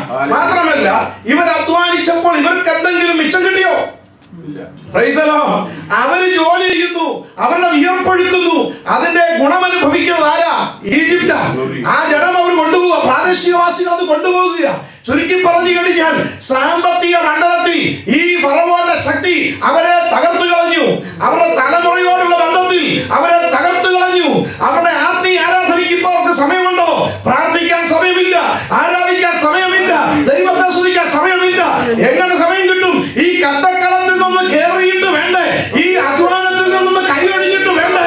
അവൻ ഈ കഷ്ടപ്പാടിനകത്തു നിന്ന് പുറത്തു വന്നിട്ട് വേണ്ടേ സ്വസ്ഥതയോടെ ദൈവത്തെ ഒന്ന് മഹത്വപ്പെടുത്താൻ? സാധിക്കാതെ വേണം ഫറവോന്റെ ശക്തികൾ ഈ ജനത്തെ തടഞ്ഞു വച്ചിരിക്കുക. ഹല്ലേലൂയ. 4ാമത്തെ കാര്യം, അവരുടെ ശരീരത്തിൽ അവരിപ്പോൾ മുറിവുകളറ്റവരായി, അവൻ അടിയേറ്റവരായി, രോഗം ശീലിച്ചവരായി അവർ കിടക്കുക. ഈ 4 മണ്ഡലത്തിലെ വിടുതലുകളാ അന്ന് രാത്രി. എവിടെ? ദൈവത്തിന് സ്തോത്രം. സ്വർഗം പറഞ്ഞു അവസാനത്തെ ബാധ. സ്വർഗത്തിൽ ദൈവം ഇങ്ങനെയാ പറഞ്ഞത്, ഒരു സംഹാരകനെ ഞാൻ അയക്കാൻ പോകുകയാണ്. കുണ്ടറയിൽ കിടക്കുന്നവന്റെ ആദിജാതൻ മുതൽ അവൻ ഹല്ലേലൂയ കൊട്ടാരത്തിൽ കിടക്കുന്നവന്റെ ആദിജാതൻ വരെ കൊല്ലപ്പെടാൻ പോകുകയാണ്. പ്രതികാരത്തിന്റെ ശക്തിയോടുകൂടെ ഞാൻ ഇറങ്ങി വരുമ്പോൾ എന്റെ ജനത്തിന്റെ കൂടാരത്തിന്റെ വാതിൽക്കൽ അവരുടെ കട്ടളക്കാർ 2 പേരും കുറുമടിമേലും അവൻ നിങ്ങൾ ചെയ്യേണ്ട ഒരു കാര്യമുണ്ട്. നിങ്ങളുടെ വീട്ടിനകത്ത് വെച്ച്, വീടിന്റെ നടുത്തളത്തിൽ വെച്ച് ഒരു ഊനമില്ലാത്ത ആട്ടിൻകുട്ടിയെ നിങ്ങൾ കൊല്ലണം. എന്നിട്ട് എങ്ങനെ ചെയ്യണം? അതിന്റെ മാംസം തീക്കകത്ത് ചുട്ടെടുക്കണം. രക്തത്താൽ ജയം. ഹല്ലേലൂയ. എന്നിട്ട് പറഞ്ഞു, ആ ആട്ടിൻകുട്ടിയുടെ രക്തം എടുത്ത് കട്ടളക്കാർ 2 പേർ കുറുമടിമേലും പുരട്ടിയേക്കണം. ചുരുക്കി പറഞ്ഞു കഴിഞ്ഞാൽ അന്ന് രാത്രി ദൈവം പറഞ്ഞ് ഈ പ്രൊസീജിയർ അംഗീകരിച്ചത് അവൻ തീരുമാനത്തിൽ വരുത്തിയ കുടുംബങ്ങൾക്കകത്ത് സംഹാര കഴിയില്ല. ഒരു ഭാഗത്ത് നിലവിലുള്ള ശബ്ദം ഉയരുമ്പോൾ പ്രതികാരത്തിന്റെ ശക്തിയോടുകൂടെ ദൈവം തന്നെ ജനത്തിനു വേണ്ടി ഇറങ്ങി വന്ന് പ്രതിക്രിയ നടത്തിക്കൊണ്ടിരിക്കുമ്പോൾ ഇപ്പുറത്ത് ജനം സ്വാതന്ത്ര്യത്തിന്റെ ശക്തിയോടുകൂടെ ആത്മാവിൽ ദൈവത്തെ മഹത്വപ്പെടുത്തിക്കൊണ്ട് പുറത്തു വന്നു. അതുവരെ തടഞ്ഞ ആത്മാവിന്റെ ആരാധനയുടെ മണ്ഡലങ്ങളിൽ അവർക്ക് സ്വാതന്ത്ര്യമുണ്ടായി. പ്രാർത്ഥിക്കാൻ സമ്മതിക്കാതെ, ആരാധിക്കാൻ സമ്മതിക്കാതെ, ദൈവത്തെ മഹത്വപ്പെടുത്താൻ സമ്മതിക്കാതെ തടഞ്ഞ ഫറവോന്റെ ശക്തിയുടെ കെട്ടിന് പൊട്ടിച്ചൊരു ജനം പുറത്തു വന്നു. 400 വർഷം അടിമനുഖത്തിനിങ്ങനെ അമിച്ചു കെട്ടിയ ഒരു ജനത, ആ തലമുറ അതിനകത്തു നിന്ന് പുറത്തു വന്നു. ഇനി ഞാൻ പറയട്ടെ, അവർക്കൊന്ന് സാമ്പത്തിക വിടുതലുണ്ടായി. ആമേൻ. കർത്താവ് പറഞ്ഞു ഹല്ലേലൂയ. അത് നമ്മളോർക്കും പറയും കർത്താവ് എന്നെ മോഷണം പ്രോത്സാഹിപ്പിക്കുന്ന ആളാണെന്ന് തോന്നിപ്പോകും. ദൈവത്തിന് സ്തോത്രം. ഹല്ലേലൂയ. കർത്താവ് പറഞ്ഞു നിങ്ങൾ രാത്രിയിൽ എല്ലായിടത്തും പോയി ആഭരണങ്ങളൊക്കെ മേടിച്ചു നിങ്ങൾ കൊണ്ടുവരാൻ പറഞ്ഞു. വേറൊന്നുമല്ല, വേർപ്പിന്റെ വിലയെ ചോദിച്ചുള്ളൂ. തമ്പുരാൻ പറഞ്ഞോളൂ എന്ന് പറഞ്ഞാൽ കർത്താവ് കടക്കാരനാണോ? എനിക്ക് ഒത്തിരി കാര്യം പറയണമെന്നുള്ള ഭാഗത്ത് ഞാനിങ്ങനെ ഈ എങ്ങും തൊടാതെ പോകുന്നത് കൊണ്ട് ആ ദൈവത്തിന് സ്തോത്രം. ഹല്ലേലൂയ. ഇതിങ്ങനെ പറഞ്ഞങ്ങ് പോകുന്നത്. ദൈവമക്കളെ ഓർത്തോ, ഒരൊറ്റ ദൈവസന്നിധിയിൽ നിന്നുകൊണ്ട് കരയുന്ന നിന്റെ ഒരു നന്മ പോലും ശത്രു അപകരിച്ചു വെക്കാൻ ദൈവം സമ്മതിക്കത്തില്ല. ഹല്ലേലൂയ. അത് മുഴുവൻ പിടിച്ചെടുത്ത് നിന്റെ കയ്യിൽ തരുന്ന ഒരു ദൈവം നമ്മുടെ കൂടെ ഉണ്ടെന്ന് ദൈവത്തിന് സ്തോത്രം. ഹല്ലേലൂയ. ഞാൻ പറഞ്ഞത് ഒന്നത് ദൈവത്തിന് സ്തോത്രം. 2 ഹല്ലേലൂയ. ആ ചോരത്തളി ആചരിച്ച് പുറത്തു വന്ന ജനത്തിന്റെ ശാരീരിക സൗഖ്യം സ്വർഗത്തിലെ ദൈവം ഹല്ലേലൂയ ചെങ്കടലിന്റെ ഇപ്പുറത്ത് അവർ കൊടുത്തു. എന്താ ദൈവജനം നമ്മൾ വായിക്കുമ്പോൾ കാണുന്നത്? സംഖ്യാപുസ്തകത്തിൽ കാണുന്നുണ്ട്, അവരിൽ ഒറ്റ ഒരുത്തരും ബലഹീനനുണ്ടായിരുന്നില്ല. സൗഖ്യമാക്കുന്ന യഹോവയായി അവൻ അവരുടെ കൂടെ നടന്നു എന്ന് പറഞ്ഞതിന്റെ അർത്ഥം എന്നാ? രോഗിയായി കിടന്നവന്റെ തലമുറക്കിപ്പോൾ രോഗ സൗഖ്യത്തെ ചുമക്കാൻ ദൈവം കൃപ കൊടുത്തു.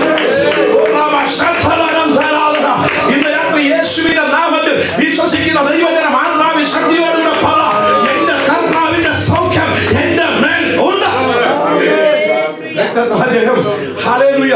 3 ദൈവത്തിന് സ്തോത്രം. 1 അവർ ആത്മീയ ആരാധനകൾക്ക് തിരിച്ചു കൊടുത്തു. ദൈവത്തിന് സ്തോത്രം. അന്ന് അവർക്ക് ആരാധിക്കാൻ നിവൃത്തിയില്ല, പ്രാർത്ഥിക്കാൻ. ഇപ്പോൾ തപ്പും കിണറൊക്കെ എടുത്ത് അവർ തുള്ളിച്ചാടി നൃത്തം ചെയ്ത് ദൈവത്തെ ആരാധിക്കാൻ തുടങ്ങി. ഹല്ലേലൂയ. ദൈവത്തിന് സ്തോത്രം. ഹല്ലേലൂയ. മിരിയാമിനെ കുറിച്ച് നമ്മൾ വായിക്കുന്നത്, അവള് ചെങ്കടലൊക്കെ അങ്ങോട്ട് കടന്നു കഴിഞ്ഞപ്പോൾ തപ്പ് കയ്യിലെടുത്തുകൊണ്ട് നൃത്തം ചെയ്ത് ദൈവത്തെ ആരാധിച്ചെന്ന. എന്താ കാര്യം എന്നറിയാമോ? ഈ പുള്ളിക്ക് 5 വയസ്സ് പ്രായമുള്ളപ്പോൾ തൊട്ട് പുള്ളിക്കാരൻ ദൂത് പറയാൻ തുടങ്ങിയ സഹോദരിയാ. അന്നുകൊണ്ട് തമ്പുരാന്റെ കൃപ എന്താണെന്ന് അറിയാവുന്ന സഹോദരിയാ. ആ കൊച്ച് അങ്ങനെ കുഞ്ഞു പ്രായത്തിൽ ഇരിക്കുമ്പോൾ തന്നെ വീട്ടിലുണ്ടായ കൊച്ചനുജനെ അവൻ കൊല്ലാൻ കിങ്കരന്മാർ വാളിന്റെ വായ്ത്തല മൂർച്ച കൂട്ടി പുറത്തൂടെ നടക്കുന്നത് അവൾ കണ്ടതാ. ആ കണ്ണിന്റെ മുമ്പിൽ കൂടെ അവൻ തന്റെ മകനെ 6 മാസത്തിൽ കൂടുതൽ ഒളിപ്പിച്ചു വെക്കാൻ കഴിയാതെ വന്നിട്ട് അവൻ മുലകൊടുത്ത് അമ്മ തന്നെ മാരണത്തിൽ അടയ്ക്കപ്പിടിച്ച് കരഞ്ഞ് ഈ കുഞ്ഞിനെ അവൻ നൈനദിയുടെ ഓളങ്ങളിലേക്ക് അവൻ കീഴ് തേച്ച ഒരു ഞാങ്ങണ പെട്ടകത്തിനകത്ത് അടക്കം ചെയ്ത് അവനെ ഒഴുക്കി വിടുന്നതും ഈ കുഞ്ഞു കണ്ണുകൾ കണ്ടതാ. അവൻ ദൈവത്തിന് സ്തോത്രം. ആ ഈജിപ്തിന്റെ മണ്ണിൽ അവൻ പാർത്ത ഇസ്രായേൽ ജനത്തിന്റെ കൂടാരങ്ങളിൽ ഫറവോന്റെ വാള് കയറി ഇറങ്ങിയപ്പോൾ എത്ര കുഞ്ഞുങ്ങളുടെ ഗളച്ഛേദം നടന്നു. ഇതൊക്കെ കണ്ടും കേട്ട് മനസ്സ് വരെ വെച്ച് നിന്നൊരു പെങ്കച്ചായത് അവൾക്ക് എങ്ങനെ പാടാതിരിക്കാൻ പറ്റും? ഇന്ന് രാത്രി ഇവിടെ ഇരിക്കുന്ന നമുക്ക് എങ്ങനെ പാടാതിരിക്കാൻ പറ്റും? എന്നെയും നമ്മുടെ തലമുറയെയും നമ്മുടെ തലമുറയെയും അവൻ അവകാശം പറഞ്ഞ അന്ധകാര മണ്ഡലത്തിനകത്തു നിന്ന് നമുക്ക് പുറപ്പാട് തന്ന ഒരു കർത്താവ് ഇന്ന് രാത്രി ഇതിനകത്ത് ജീവനോടെ ഇരിക്കുമ്പോൾ എങ്ങനെ അവനെ സ്തുതിക്കാതിരിക്കാൻ പറ്റും? ഹല്ലേലൂയ. ദൈവത്തിന് സ്തോത്രം. ഹല്ലേലൂയ. എന്റെ സഭ ഇങ്ങനെ ഭയങ്കര വേഗത്തിൽ പോകാൻ തോന്നുന്നു. ദൈവത്തിന് സ്തോത്രം. ഹല്ലേലൂയ. Glory to Jesus. ഇല്ല അഭിഷേകം സ്തോത്രം സ്തോത്രം. ഹല്ലേലൂയ. നോക്ക് ദൈവമക്കളെ, പ്രൈസ് ദി ലോർഡ്. ഹല്ലേലൂയ. ദൈവത്തിന് സ്തോത്രം. ഞാൻ പറഞ്ഞു വന്നത് എങ്ങനെ ദൈവത്തെ നമുക്ക് അതുകൊണ്ടാണ് നമ്മൾ ഈ കർത്തസാരി ഞാൻ ചിലപ്പോൾ നമ്മളിവിടെ വന്നിട്ടും ഇവിടെ നാട്ടിലും ഒക്കെ ചിലപ്പോൾ അങ്ങനെ കാണാം, രക്ഷിക്കപ്പെട്ട് സ്നാനപ്പെട്ട് വിശ്വാസത്തിൽ വന്ന് ഹോളിനകത്ത് കുറെ കാലം കഴിയുമ്പോൾ എൻ്റെ ദൈവമേ ഇരിപ്പൊക്കെ കണ്ടു കഴിഞ്ഞാൽ നമ്മൾ ഈ പുള്ളി അതിന്റെ ക്ലബിൽ വന്നിരിക്കുന്ന പോലെ. ദൈവത്തിന് സ്തോത്രം.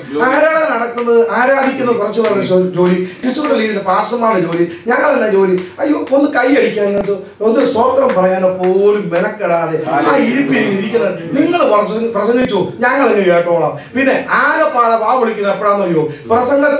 പ്രസംഗിച്ചപ്പോ ഉപദേശിയുടെ തോളിൽ കിടന്ന ഉത്തരീയം താഴോട്ട് വീണുപോയോ?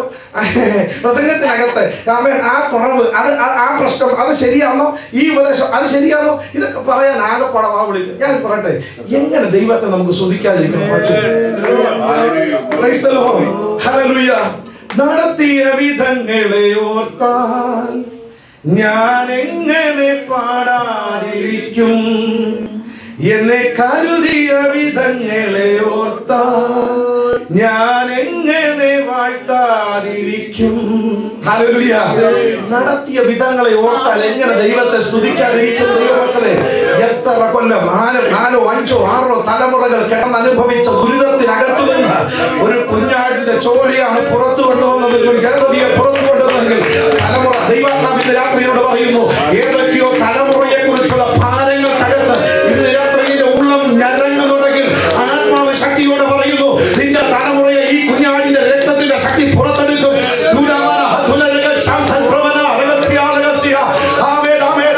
തലമുറയുടെ മേൽ വിടുതൽ വേണമെന്ന് കൊതിയുണ്ടെങ്കിൽ ഇന്ന് രാത്രി ആത്മാവിൽ വിളിച്ചു പറഞ്ഞുകൊണ്ട് അവൻ കർത്താവിന് സ്വപ്നം പറഞ്ഞു, യേശു എനിക്ക് വേണ്ടി രക്തം ചിന്തിയത് എനിക്ക് മാത്രമല്ല, തലമുറയുടെ വിടുതലും കൂടിയാണ്.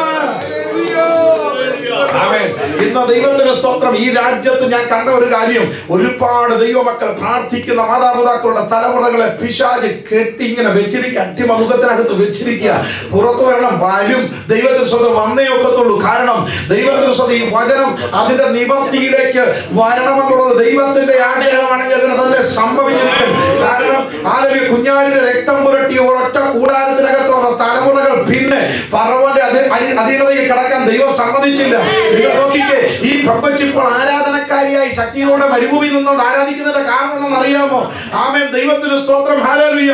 ഒരുപാട് കുഞ്ഞുങ്ങളുടെ ജലച്ഛേദം നടന്നിടത്തും ഈജിപ്തിന്റെ മണ്ണിനെ ആമേൻ ആ കുഞ്ഞുങ്ങളുടെ രക്തം പുഴയായി ചാലിട്ടൊഴുകി നനച്ച ഒരു മണ്ണിൽ നിന്നുകൊണ്ട് അവൾക്ക് ഇത് പടാതിരിക്കാൻ കഴിയില്ല. കാരണം ആമേൻ ഹല്ലേലൂയ ഇസ്രായേൽ ജനത്തോട് ഫറവോനും അവന്റെ ശക്തിയും കാണിച്ച ആമേൻ ഹല്ലേലൂയ അവന്റെ വാളിന്റെ ആമേൻ വിഷയത്തോട് ചോദ്യം ചെയ്യാൻ ഇറങ്ങി വന്ന ദൈവത്തിന്റെ പ്രവൃത്തി എങ്ങനെ ദൈവം ചെയ്തെന്നും കണ്ടു. ഫറവോനെയും അവന്റെ കുതിരകളെയും രഥങ്ങളെയും ശക്തിയായി സൈന്യത്തെയും ഈ ജനം കടന്നുപോയ ചെങ്കടലിന്റെ ആഴങ്ങൾക്കകത്ത് തള്ളിയിട്ട് കളയുന്നത് കണ്ടു കഴിഞ്ഞപ്പോൾ എങ്ങനെ അവർക്ക് ദൈവത്തെ സ്തുതിക്കാതിരിക്കാൻ കഴിയും? ദൈവത്തിന് സ്തോത്രം. നാളുകൾ കൊണ്ട് നമ്മളെ ദുഃഖിപ്പിക്കുന്ന വിഷയങ്ങൾക്കകത്ത് കർത്താവിന്റെ കൈ ഇറങ്ങി വന്ന് ഇടപെട്ട് കഴിഞ്ഞാൽ ആ വിഷയങ്ങൾക്കകത്ത് ദൈവത്തിന് നന്ദി പറയാതിരിക്കാൻ നമുക്ക് പറ്റുമോ? എനിക്ക് പറ്റത്തില്ല.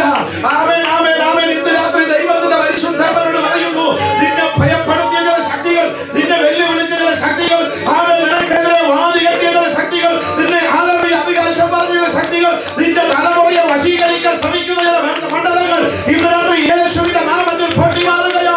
വിശ്വസിക്കുന്നവർ ആത്മാവിൽ കരം അവൻ തട്ടിക്കൊണ്ട് ആത്മശക്തിയോടെ ദൈവത്തെ ആരാധിക്കട്ടെ. ഇന്ന് രാത്രി ഒരു വിടുതലിനകത്ത് നടക്കട്ടെ. ഇന്ന് രാത്രി ഒരു വലിയ സൗഖ്യത്തിനകത്ത് നടക്കട്ടെ.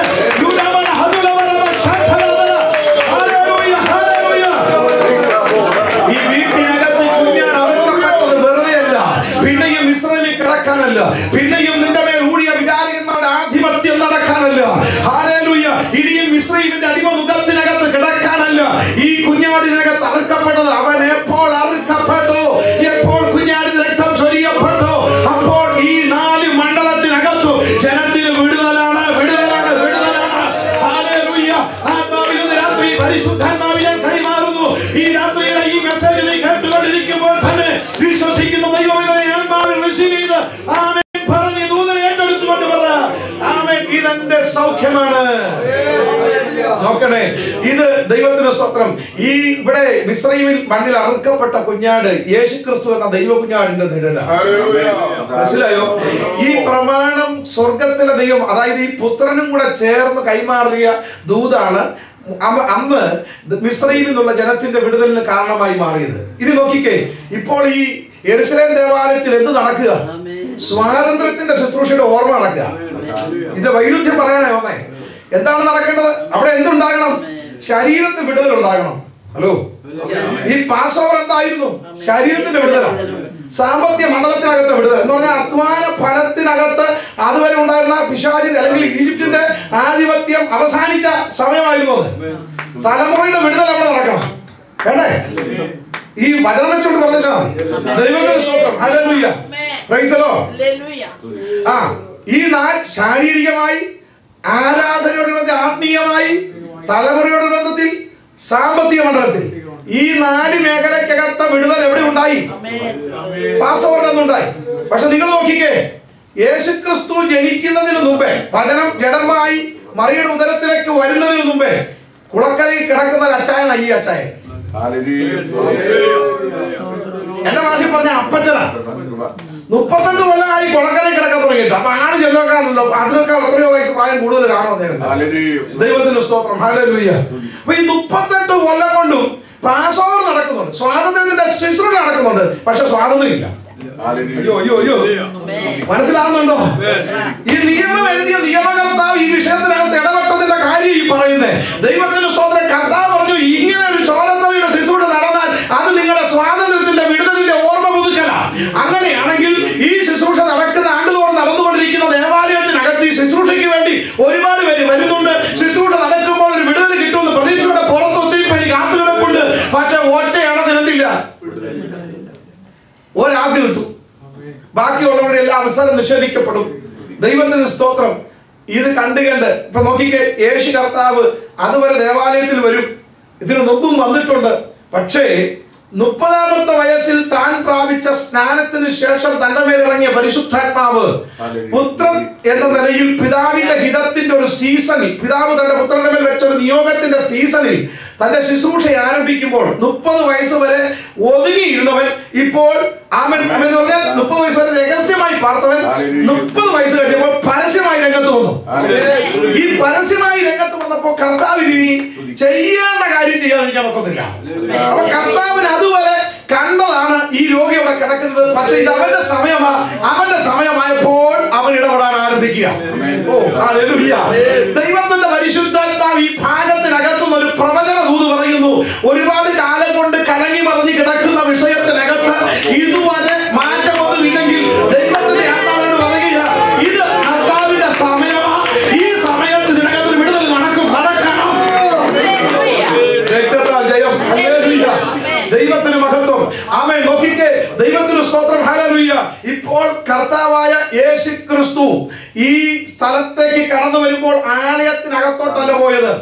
കുളത്തിന്റെ കരയിൽ തന്റെ സൗഖ്യത്തിന്റെ അവസരത്തിനു വേണ്ടി കാത്തു കിടന്നിട്ടും അവസരം നിഷേധിക്കപ്പെട്ടു പോയ, സാഹചര്യം നഷ്ടപ്പെട്ടു പോയ, 38 വർഷം കൊണ്ടും പ്രതീക്ഷകളെ നിരാശയിലേക്ക് വഴിമാറത്തക്ക നിലയിൽ സാഹചര്യം ആകപ്പാടെ ഇളകിമറിഞ്ഞു പോയ ആമേൻ ഈ സഹോദരന്റെ അരികിലേക്ക് പലരെയും മറികടന്ന് എന്റെ കർത്താവ് ഇപ്പോൾ അടുത്ത് ചെല്ലുകയാണ്.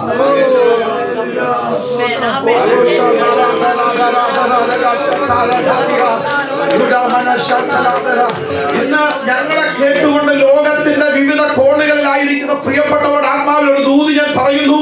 ദൈവത്തിന് സ്തോത്രം. ഒരുപാട് കാലം കൊണ്ട് പ്രതീക്ഷിച്ച് കിടന്നിട്ട് കിട്ടാതെ പോയ ഒരു വിടുതലിനായി നീ കൊതിക്കുന്ന ഒരു വ്യക്തിയാണെങ്കിൽ ആത്മാവിൽ ഞാൻ ഈ ദൂതിൽ നിന്നുകൊണ്ട് പറയുന്നു, ഇത് നിന്റെ സൗഖ്യത്തിന്റെ സമയമാ.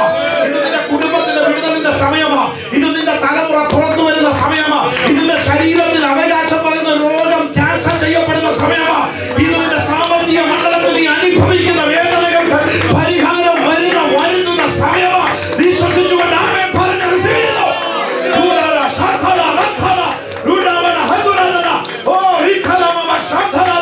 സന്തോഷമുള്ള ദൈവമക്കൾക്ക് പകർക്കാൻ ഇതിനകത്ത് ഇതിനകത്ത് ശക്തിയോടെ ദൈവത്തെ ആരാധിക്കട്ടെ. ഒരഭിഷേകത്തിന്റെ ആരാധനകത്ത് മുടങ്ങട്ടെ. ലോകമെമ്പാടുമുള്ള ചിലവേദന വിടുതലായി മാറട്ടെ. ഹല്ലേലൂയ. പുറപ്പാടിന്റെ ആമേൻ. ഹല്ലേലൂയ. ദൈവത്തിന് സ്തോത്രം. ഹല്ലേലൂയ.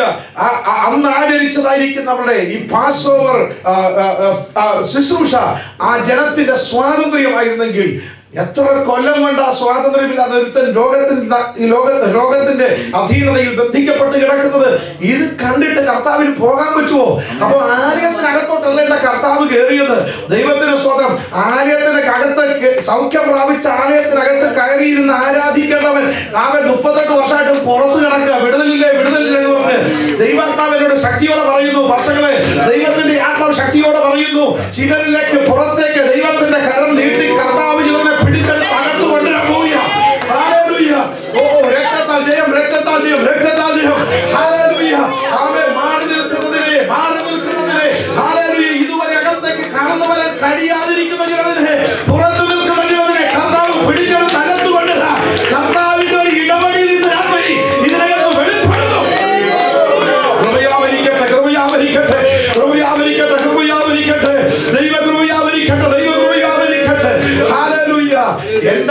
കടന്നു. അതുകൊണ്ട് ഞാൻ പറഞ്ഞത്, ഒരു നിയമത്തിന്റെ ആനുകൂല്യം കൊണ്ട് അകത്ത് നടക്കുന്ന ആരാധനയ്ക്ക്, യെരൂശലേം ദേവാലയത്തിൽ നടക്കുന്ന പെരുന്നാൾ ഉത്സവങ്ങൾക്ക് അവൻ ന്യായപ്രമാണ നിയമത്തിന്റെ പിന്തുണയുണ്ട്. അത് എഴുതി കൊടുത്തവൻ തന്നെ, അത് അനുവദിച്ചു കൊടുത്തവൻ തന്നെ ആ നിയമത്തെ ഇപ്പൊ ബ്രേക്ക് ചെയ്യാൻ നിൽക്കുക. എവിടെ? അപ്പോൾ ഈ സഭ ഇത് നടക്കുന്ന എപ്പോഴാ? ശബത്ത് ദിവസമാണ്. ശബത്ത് ദിവസം. അതുകൊണ്ട് കർത്താവ് എന്ത് ചെയ്തു? കർത്താവ് ഇവനെ സൗഖ്യമാക്കുന്ന ഉടനെ ആൾക്കാർ എന്ത് ചെയ്തു? കർത്താവിന്റെ അടുക്കലേക്ക് വന്ന് ചോദിക്കടാ, ഈ ദിവസം ഇവനെ സൗഖ്യമാക്കുന്നത് ശരിയല്ലല്ലോ. എന്റെ കർത്താവിന് സ്തോത്രം. നോക്കിക്കേ, സത്യത്തിൽ ഈ ശുശ്രൂഷ എന്താ? വിടുതലിന്റെ ശുശ്രൂഷയാണ്. പക്ഷേ ദൈവത്തിന് സ്തോത്രം, ഹല്ലേലൂയ. ഈ ദിവസത്തെ കുറിച്ച് ഇവര് പറയുന്നത് എന്താ? അന്ന് നിന്നും നടക്കരുത്.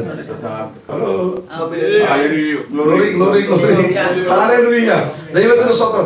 കർത്താവായ യേശു ക്രിസ്തുവിന്റെ ക്രൂശുമരണത്തെ കുറിച്ചും യാഗമരണത്തെ കുറിച്ചും പ്രസംഗിക്കുകയും വിശ്വസിക്കുകയും ചെയ്യുന്ന ദൈവസഭ ആഗ്രഹിക്കേണ്ടത് ഒറ്റ ഒരുത്തനും സ്വാതന്ത്ര്യമില്ലാതെ കിടക്കരുതെന്നല്ലേ?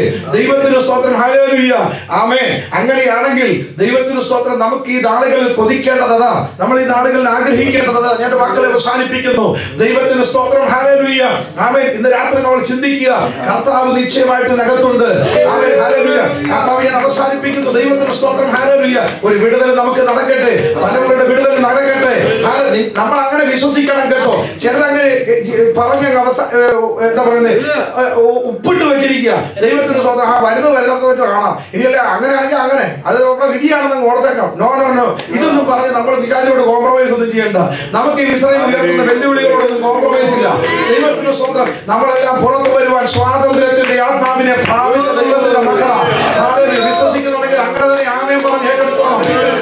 ഓരോ ദിവസവും കലുഷമായിരിക്കുന്ന ജീവിതാന്തരീക്ഷം നമ്മുടെ കുടുംബത്തിനകത്തും ജീവിത പശ്ചാത്തലത്തിലും ഒരുക്കി നമ്മളെ വല്ലാതെ നിരാശയിലേക്ക് നയിക്കുവാൻ പിശാച് പദ്ധതി ഇടുമ്പോൾ ഈ ആത്മാവിൽ, ഈ ദൂത് നമ്മൾ ആത്മാവിൽ തിരിച്ചറിഞ്ഞുകൊണ്ട് വിളിച്ചു പറയണം, എന്റെ ലൈഫ് ആമേൻ ഹല്ലേലൂയ ഇനി ആ ചങ്ങലയ്ക്കകത്ത് കുടുങ്ങാനുള്ളതല്ല. എന്റെ ജീവിതം ഇനി ആ കുടുക്കിനകത്ത് കിടക്കാനുള്ളതല്ല. എന്റെ ജീവിതം സ്വാതന്ത്ര്യത്തിനായി സ്വർഗം തിരഞ്ഞെടുത്ത ഒരു ജീവിതമാണ് എന്ന് തിരിച്ചറിഞ്ഞ ദൈവത്തിന് മഹത്വം കൊടുക്കുവാൻ കഴിയണം. Hallelujah, hallelujah. അങ്ങനെയാണെങ്കിൽ ഇന്ന് രാത്രി എത്ര പേർ ആഗ്രഹിക്കുന്നുണ്ട്? അത് എന്റെ സൗഖ്യമാണ്, എന്റെ വിടുതലാണ്, ഹല്ലേലൂയ, തലമുറയുടെ വിടുതലാണ്, എന്റെ ശരീരത്തിന്റെ വിടുതലാണ്, എന്റെ സാമ്പത്തിക മേഖലയ്ക്കകത്ത് ഈ നാളുകളിൽ ഞാൻ അനുഭവിക്കുന്ന സകല പരാധീനതകളുടെ മേലുള്ള വിടുതലാണ്. ഹല്ലേലൂയ. അത് മാത്രമല്ല, ദൈവത്തിന് സ്തോത്രം, ഈ നാളുകളിൽ എനിക്ക് വേണ്ടതുപോലെ ആരാധിക്കാൻ പ്രാർത്ഥിക്കാൻ പോലും കഴിയാതെ നിരാശക്കകത്തോ ഏതൊക്കെയോ വല്ലാത്തൊരു മാനസിക അവസ്ഥക്കകത്ത് എന്നെ പിടിച്ചു കൊണ്ടുപോകുന്നത് പോലെ ഈ രാത്രി ഞാൻ അതിനകത്തുനിന്ന് പുറത്തു വരുന്ന രാത്രിയാണ്. ഒന്ന് ആരാധിച്ചു തുടങ്ങേണ്ട ദൈവമക്കൾ ഇന്ന് രാത്രികാലം ദൈവത്തെ സ്തുതിച്ചു തുടങ്ങേണ്ട. കർത്താവിനെ മഹത്വപ്പെടുത്തുവാൻ കൊതിയോടെ അങ്ങനെ തന്നെ ദൈവത്തെ സ്തുതിച്ചു. ഇത് ദൈവമായ കർത്താവ് നമുക്കുള്ള ദൂരം കലക്കണ്ട. ആമേൻ, ഹല്ലേലൂയ. നിയമത്തിന്റെ പിന്തുണ വേണ്ട. ആമേൻ. ഇന്ന് രാത്രി നാം ഇരിക്കുന്ന സ്ഥലം ഏതാണോ ഇതിനകത്ത് വന്നിരിക്കുന്നവൻ, ഹല്ലേലൂയ, ഹല്ലേലൂയ, ഹല്ലേലൂയ. ചിലര് പറയുന്നു സൗഖ്യമുള്ളവന് മാത്രമേ ആലയത്തിൽ കയറാൻ പറ്റൂ. പക്ഷെ കർത്താവ് പറഞ്ഞു, ഞാൻ ചിലരെ പുറത്ത് കിടക്കുന്നതിനെ സൗഖ്യമാക്കി ആലയത്തിനകത്ത് കൊണ്ടുവരും. ഇന്ന് രാത്രി കർത്താവിന്റെ ആത്മാവ് അങ്ങനെ തന്നെ പറയുന്നു. വീടുകളിലായി കർത്താവ് കരം നീട്ടുന്നത് ആഗ്രഹമുള്ളവന്റെ അടുക്കലേക്ക്. സൗഖ്യമാകാൻ നിനക്ക് മനസ്സുണ്ടോ? കർത്താവ് ഇന്ന് രാത്രി വിടിവിപ്പാൻ ഇതിനകത്തുണ്ട്. വിശ്വസിക്കുന്നുണ്ടെങ്കിൽ ആമേൻ പറഞ്ഞ് കർത്താവിനെ സ്തോത്രം പറഞ്ഞു. ഏത് മേഖലയ്ക്കകത്ത് നിനക്കൊരു ലാക്സി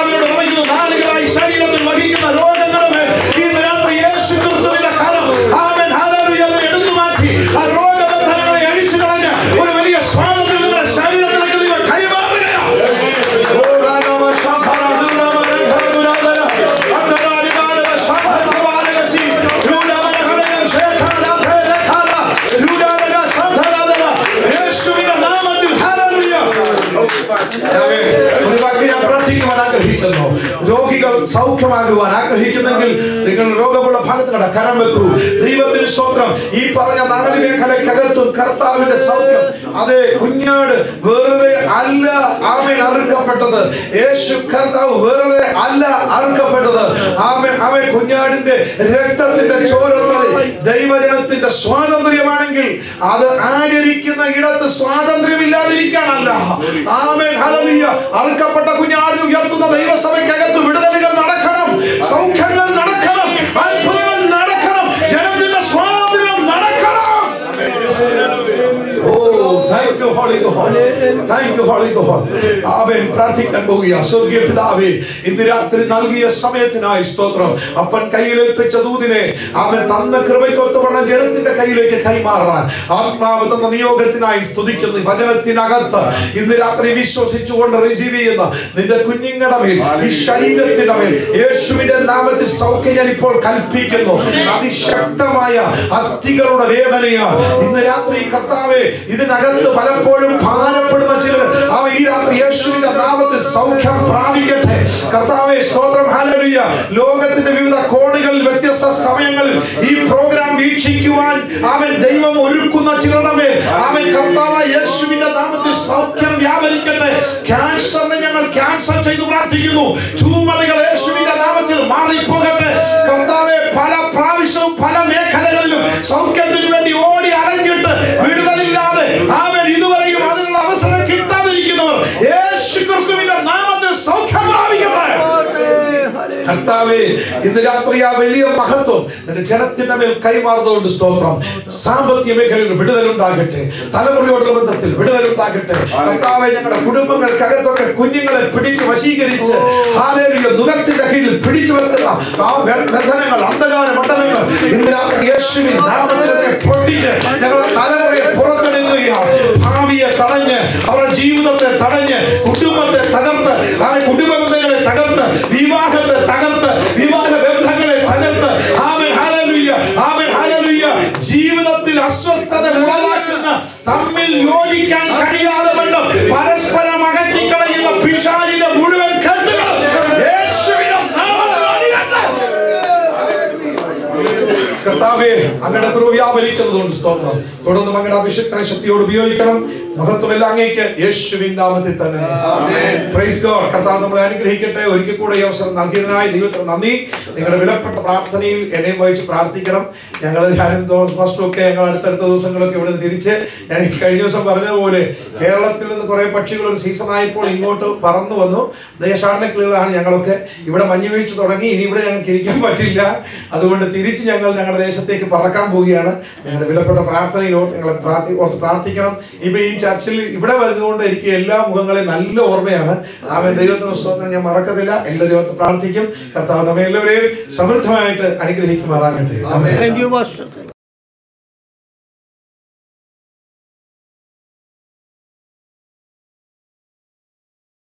പാപത്താൽ വികൃതമായ ഈ ലോകത്തെ കഴിഞ്ഞ 20 നൂറ്റാണ്ടിലധികമായിട്ട് സുഗന്ധപൂരിതമാക്കുന്ന യേശുക്രിസ്തുവിന്റെ മഹത്തായ സുവിശേഷം വിളംബരം ചെയ്യാൻ ലഭിക്കുന്ന എല്ലാ അവസരങ്ങളും ശ്രേഷ്ഠമാണ്. ഇന്ന് രാത്രിയും ആ സ്വാതന്ത്ര്യത്തിന്റെ വചനം അതിന്റെ നിറവോടെ കേൾക്കുവാൻ കർത്താവിന്റെ ദാസനെ ദൈവം ബലപ്പെടുത്തി. വാസ്തവത്തില് ആ ദൈവിക വെളിപ്പാടുകൾ പ്രിയ കർത്താവിന്റെ ദാസന്റെ അതരങ്ങളിലൂടെ ഒഴുകിയ ദൈവവചനമൊക്കെ വിടുതലിന്റെ മിന്നൽ പിണരുകളായിരുന്നു. ഹല്ലേലൂയ. എന്റെ ശരീരത്തിലും ആത്മാവിലും ഞാൻ ആ വിടുതലുകൾ അനുഭവിച്ചുകൊണ്ടിരിക്കുകയായിരുന്നു. ഹല്ലേലൂയ. ആ വചനത്തിന്റെ അതിന്റെ ശക്തമായ ഒരാത്മിക ദൂത് നാം കേൾക്കുവാനിടയായി. 10, 30, 35 വർഷങ്ങൾക്ക് മുമ്പ് നമ്മുടെയൊക്കെ ഗ്രാമങ്ങളിൽ നടന്ന സുവിശേഷ യോഗങ്ങൾ എൻ്റെ ഓർമ്മയിലേക്ക് വരുവാനിടയായി. സ്തോത്രം. അന്നൊക്കെ ദേവദാസന്മാർ ഇതുപോലെയുള്ള പ്രസംഗങ്ങളാണ് നടത്തിക്കൊണ്ടിരുന്നത്. ഹല്ലേലൂയ. വലിയ സജ്ജീകരണങ്ങളൊന്നുമില്ല. 1 2 ചെയറായിരിക്കും സ്റ്റേജിലുള്ളത്. അത് തന്നെ എന്തെങ്കിലും ഒരു ഷീറ്റൊക്കെ ഇട്ട് മറച്ചാണ് ഇരിക്കാൻ കൊടുക്കുന്നത്, അല്ലെങ്കിൽ ദൈവദാസന്മാരുടെ ഡ്രസ്സിൽ തുരുമ്പാവും ഇതുപോലുള്ള ഇരുമ്പ് കസേര. എല്ലാവരും ഇരിക്കുന്ന ഓലയിലാണ്. എനിക്ക് ഓലമിടയാനറിയാം. ഞാനത് പഠിച്ചത് സുവിശേഷ യോഗത്തിന് വരുന്ന ദൈവമക്കൾക്ക് ഇരിക്കാൻ വേണ്ടിയാണ്. ഇപ്പോഴും എനിക്കറിയാം. ഞാൻ വീട്ടിൽ പോയി ഇപ്പോഴും നോക്കാറുണ്ട്, അത് മറന്നോ ഇല്ല, കൃത്യമാകാറുണ്ട്. സ്തോത്രം. അന്നൊക്കെ ദൈവദാസന്മാര് പാടാനായിട്ട് വലിയ ടീമൊന്നുമില്ല. ഇവിടെ പ്രിയ അങ്കിൾമാര് പാടിയതുപോലെ സഭയിലുള്ള 2-3 പേര് നിന്ന് പാടും. അതിനുശേഷം വിളിക്കപ്പെട്ട ദൈവദാസൻ ഒരു 1.5 മണിക്കൂർ പ്രിയ കർത്തദാസനൊക്കെ പ്രസംഗിച്ചതുപോലെ അറുക്കപ്പെട്ട കുഞ്ഞാടിനെയും ആത്മരക്ഷയ്ക്കുതകുന്ന സന്ദേശങ്ങളൊക്കെ പ്രസംഗിക്കുമ്പോൾ ആ ദേശത്തുള്ള അന്ധകാര ശക്തികളൊക്കെ ചിതറി ഓടുന്നത് ആത്മാവിൽ കണ്ട് ദൈവത്തിന് സ്തോത്രം ചെയ്യുവാൻ ദൈവം കൃപ നൽകിയിട്ടുണ്ട്. ഒരു സുവിശേഷകനായിട്ട് ലോകത്തിന്റെ വിവിധ രാജ്യങ്ങളിൽ പ്രയാണം ചെയ്യുവാൻ എനിക്കൊക്കെ പ്രചോദനമായത് ആ യോഗങ്ങളൊക്കെയാണ്. സ്തോത്രം. അന്ന് അനുഭവിച്ച ഒരു സന്തോഷമാണ് ഇന്ന് രാത്രി ഈ വചനം കേട്ടപ്പോൾ എൻ്റെ ജീവിതത്തിൽ വരുവാനിടയായത്. പഴയ നിയമത്തിന്റെ ആ പൊരുളുകൾ തിരിച്ച് ശക്തമായ ഒരു ആത്മീക സന്ദേശം ദൈവം പ്രിയ കർത്താവിന്റെ ദാസരോട് നമ്മെ കേൾപ്പിച്ചു. പ്രിയ പാസ്റ്റർ പോൾ സോമരാജിനെ ദൈവം കൂടുതലായിട്ട് അനുഗ്രഹിക്കട്ടെ. വചനത്തിന്റെ വെളിപ്പാടുകളുമായി ലോകത്തിന്റെ എല്ലാ രാജ്യങ്ങളിലൂടെയും പ്രയാണം ചെയ്യാനുള്ള പ്രത്യേക അഭിഷേകം ദൈവം അദ്ദേഹത്തിന്റെ മേൽ പകരേണ്ടതിനായി ഒരുമിച്ച് നമുക്ക് ദൈവത്തോട് പ്രാർത്ഥിക്കാം. ഒരിക്കൽ കൂടെ ഇവിടെ വന്നിരിക്കുന്ന എല്ലാ ദൈവമക്കൾക്കും ഈ പ്രത്യേകമായിട്ടുള്ള ആത്മീക പ്രവർത്തനങ്ങൾ നേതൃത്വം നൽകുന്ന കർത്താവിന്റെ ദാസൻ പാസ്റ്റർ ജോൺ തോമസ്, മറ്റ് അനുഗ്രഹീതരായ ദൈവദാസന്മാർ, ദൈവമക്കൾ, ലോകത്തിന്റെ വിവിധ രാജ്യങ്ങളിൽ നിന്നുകൊണ്ട് സാഹൂദം ഞങ്ങളെ ശ്രദ്ധിക്കുന്ന മുഴുവൻ സഹോദരി സഹോദരന്മാർക്കും നമ്മുടെ കർത്താവിന്റെ രക്ഷിതാവുമായ യേശുക്രിസ്തുവിന്റെ അനുഗ്രഹീത നാമത്തിൽ സ്നേഹ അഭിവാദനങ്ങൾ അറിയിക്കുന്നു. പിതാവായ ദൈവത്തെങ്കിലും കർത്താവായ ക്രിസ്തു യേശുവിലും കൃപയും സമാധാനവും എല്ലാവരുടെ മേലും ധാരാളമായിട്ട് കർത്താവ് പകരട്ടെ എന്ന് ദൈവസന്നദ്ധിയിൽ പ്രാർത്ഥിക്കുന്നു.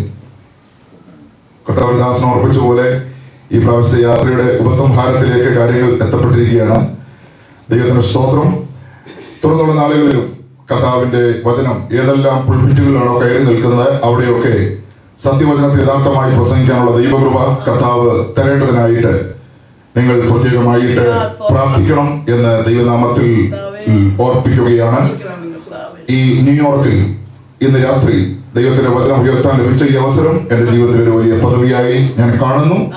പ്രാർത്ഥനയോടെ ദൈവസന്നിധിയിൽ നാം ആയിരിക്കുമ്പോൾ അപ്പോസ്തലപ്രവൃത്തി 16-ാം അധ്യായത്തിന്റെ 28-ാമത്തെ വാക്യം നമുക്ക് ശബ്ദമുയർത്തി വായിക്കാം.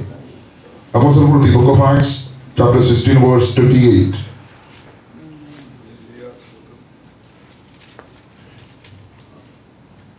നിനക്ക് ഒരു ദോഷവും ചെയ്യരുത്, ഞങ്ങൾ എല്ലാവരും ഇവിടെ ഉണ്ടല്ലോ എന്ന് ഉറക്കെ വിളിച്ചു പറഞ്ഞു. മതി. അപ്പോസ്തലനായ പൗലോസ് പറഞ്ഞ ശ്രേഷ്ഠമായ ഒരു വചനമാണ് ഈ രാത്രി നാം ഇവിടെ വായിച്ച് കേൾക്കുവാനിടയായത്. അപ്പോസ്തലപ്രവൃത്തി 16-ാം അധ്യായം എന്ന് പറയുമ്പോൾ പൗലോസിന്റെ ജീവിതത്തിൽ മറക്കാൻ കഴിയാത്ത ഒരു ജീവിതാനുഭവമാണ് വെളിപ്പെടുത്തുന്നത്. സുവിശേഷത്തിന് വേണ്ടി ഇറങ്ങി പുറപ്പെട്ട പൗലോസിന്റെ ജീവിതത്തിലുണ്ടായ കാരാഗ്രഹത്തിലെ പ്രക്ഷുബ്ധമായ സാഹചര്യങ്ങൾ ഈ അധ്യായത്തിൽ നിന്നുകൊണ്ട് 4 പേർക്കുണ്ടായ രൂപാന്തരത്തെ ചുരുങ്ങിയ സമയം കൊണ്ട് ഞാൻ നിങ്ങളോട് അവതരിപ്പിക്കാനായിട്ട് ആഗ്രഹിക്കുകയാണ്.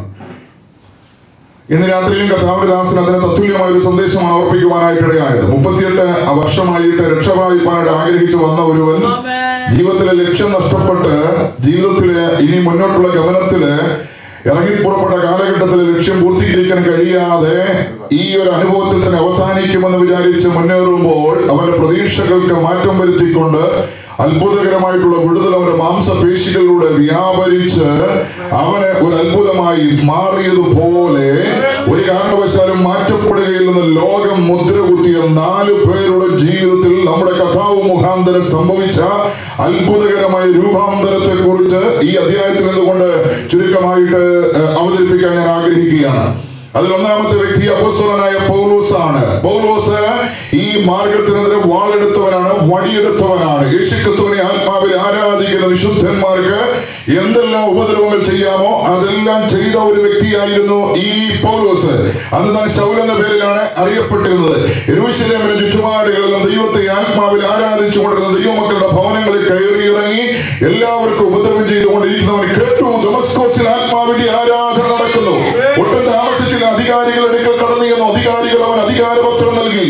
എങ്ങനെ വേണമെങ്കിലും ആ വിശ്വാസികൾക്ക് ചെയ്യാവുന്ന ഉപദ്രവങ്ങൾ മുഴുവൻ ചെയ്യുക. അങ്ങനെ ദൈവമക്കൾക്ക് ഉപദ്രവം ചെയ്യാൻ വേണ്ടി യെരൂശലേമിൽ നിന്ന് അധികാരത്തിന്റെ പത്രവുമായിട്ട് ഡമസ്കോസിലേക്ക് യാത്ര ചെയ്യുകയാണ്. Praise the Lord. അവൻ യാത്ര ചെയ്യുമ്പോൾ സങ്കീർത്തനത്തിൽ ഒരു വാക്യമുണ്ട്, വിശുദ്ധന്മാർക്ക് പ്രത്യാശ നൽകുന്ന ഒരു വാക്ക്, പെരുവെള്ളം ഒഴുകി വരുമ്പോൾ അത് നിന്റെ അടുക്കൽ വരാൻ എന്റെ ദൈവം അനുവദിക്കുകയില്ല. ഇന്ന് രാത്രി നിനക്കെതിരായിട്ട് വാളെടുത്തിരിക്കുന്ന, വടിയെടുത്തിരിക്കുന്ന പോരാട്ടത്തിന് തുടക്കം കുറിച്ചിരിക്കുന്ന ചില ശക്തികൾ ചില ആഴ്ചകൾക്കുള്ളിൽ, ചില മാസങ്ങൾക്കുള്ളിൽ നിന്നെ നിന്റെ തലമുറയുടെ ആത്മീക ആരാധന നിന്റെ ശുശ്രൂഷയെ തകർക്കുമെന്ന് പറഞ്ഞ് വാതി കെട്ടി മുന്നോട്ട് വരുമ്പോൾ മുഴങ്കാൽ മടക്കി പ്രാർത്ഥിക്കുന്ന ദൈവത്തിന്റെ പൈതലിന് വേണ്ടി ചരിത്രത്തിൽ ഇറങ്ങി വരുന്ന അത്ഭുതം പ്രവർത്തിക്കുന്ന ഒരു ദൈവത്തെയാണ് ഈ രാത്രി ഞാൻ ഞങ്ങളും ആരാധിക്കുന്നത്. എത്ര ശക്തിയോടെ നിന്നെ തകർത്ത് കളയുമ്പോൾ ഓടി വരുന്ന ദുഷ്ട ശക്തിയുണ്ടല്ലോ, അതിന്റെ ശക്തികളും നിർവീര്യമാക്കാൻ കഴിയുന്ന ഒരു ആത്മവ്യാപാരം ഇന്ന് രാത്രി ചുരുക്കമാണ് നമ്മുടെ നടുവിലെങ്കിലും, നാം ചുരുക്കമായിട്ടാണ് ഇവിടെയെങ്കിലും നമ്മുടെ നടുവിൽ വ്യാപരിക്കുന്നുണ്ട്. അത് അനുഭവിച്ചറിഞ്ഞതുകൊണ്ടാണ് സങ്കീർത്തനക്കാരൻ പറയുന്നത്, പരാക്രമശാലികളുടെ കൈക്കരുത്ത് നഷ്ടപ്പെട്ടു പോയി. ഇന്ന് രാത്രി നിന്റെ ശത്രുവിന് പരാക്രമശാലി എന്ന പേരുണ്ടായിരിക്കാം. നാളുകളായിട്ട് ഒരുപാട് പേരെ അടിച്ചു തകർത്തതിന്റെ മുദ്രയും പേര് നടക്കുന്നവരായിരിക്കാം നിന്റെ എതിരാളി. പക്ഷേ ആത്മനിറവിൽ ആരാധിക്കുന്ന നിന്റെ മുമ്പിൽ അവന്റെ പരാക്രമശാലിത്വം നടക്കത്തില്ല. അവന്റെ കൈക്കരുത്ത് ഇന്ന് രാത്രി നിർവീര്യമാക്കുന്ന ഒരു ദൈവം. Praise the Lord. ശത്രുവിന്റെ തേരും കുതിരയും ഗാഢ നിദ്രയിലേക്ക് തള്ളിയിടുന്ന ഒരു ദൈവം. Praise the Lord. ശത്രുവിന്റെ പൂണിയിരിക്കുന്ന മിന്നുന്ന അമ്പിനെയൊക്കെ തകർക്കുന്ന ഒരു ദൈവത്തെയാണ് ഇന്ന് രാത്രി ഞാൻ നിങ്ങളും ആരാധിക്കുന്നത്. സ്തോത്രം. അതുകൊണ്ട് രാത്രി ദൈവസന്നിധിയിലായിരിക്കുന്ന ദൈവമേ, വളരെ വിദൂരതകൾ ഞാൻ ശ്രദ്ധിച്ചുകൊണ്ടിരിക്കുന്ന സഹോദരി സഹോദരന്മാരെ, നിങ്ങളുടെ ജീവിതത്തിൽ നേരെ കടന്നു വരുന്ന ചില പ്രതികൂലത്തെ കണ്ടുകൊണ്ട് ജീവിതത്തിൽ ഞാനെന്ന അനുഭവത്തിലാണെങ്കിൽ സ്വർലോകരുടെയും ഭൂലോകരുടെയും അധോലോകരുടെ എല്ലാം മുഴങ്കാലം മടങ്ങുന്ന യേശുവിന്റെ പാദപീഠങ്ങളിൽ ഇന്ന് രാത്രി മുട്ടുമടക്കി പ്രാർത്ഥിക്കാൻ തയ്യാറായാൽ നിനക്കത് ഒഴുകി വരുന്ന പ്രതികൂലത്തെ അതിനെ നിസ്സാരമാക്കാൻ കഴിയുന്നവനായൊരു ദൈവം. ശിംശോന്റെ മുമ്പ് ചാടി വീണത് ബാലസിംഹമാണെങ്കിലും ഒരു കുഞ്ഞാടിനെ പോലെ ഇതിനെ വലിച്ചു കീറാൻ ശിംശോനെ ബലപ്പെടുത്തിയ ദൈവത്തിന് ഇന്ന് രാത്രി നിന്റെ ജീവിതത്തിന് നേരെ കടന്നു വരുന്ന പ്രശ്നം എത്ര വലുതാണെങ്കിലും നിന്റെ ജീവിതത്തിൽ പ്രാപിച്ച കൃപ കൊണ്ട് കീഴ്പ്പെടുത്താൻ കഴിയുന്ന തലത്തിലേക്ക് ആ പ്രതികൂലത്തെ ചെറുതാക്കാൻ കഴിയുന്ന ഒരു ദൈവത്തെയാണ് ഇന്ന് രാത്രി ഞാനും നിങ്ങളും ആരാധിക്കുന്നത്. ലോകം മുഴുവൻ ചലിപ്പിക്കുന്ന അഭിഷക്തന്മാരെ വരണ്ട. നീ നിന്റെ പ്രാർത്ഥനാ മുറിയിൽ നിന്ന് പ്രാർത്ഥിച്ച് പ്രാപിച്ചെടുത്ത കൃപ കൊണ്ട് നിനക്ക് ജയിക്കാൻ കഴിയുന്ന തരത്തിലേക്ക് ശത്രുവിനെ ചെറുതാക്കുന്ന ഒരു ദൈവം. Praise the Lord. ഹല്ലേലൂയ. പൗലോസ് വരുന്നറിഞ്ഞ് അനന്യാസ് മുഴങ്കാൽ മടക്കി പ്രാർത്ഥിക്കാൻ തുടങ്ങി. സ്തോത്രം സ്തോത്രം. അവൻ പ്രാർത്ഥിക്കുമ്പോൾ അവന്റെ ലക്ഷ്യം പൗലോസ് തന്നെ വീട്ടിൽ വരണമെന്നൊന്നുമല്ല. സ്തോത്രം സ്തോത്രം. തീർച്ചയായിട്ടും ഞാൻ വിശ്വസിക്കുകയാണ് അവർ വളരെ ഭയത്തോടുകൂടെ പ്രാർത്ഥിക്കുക.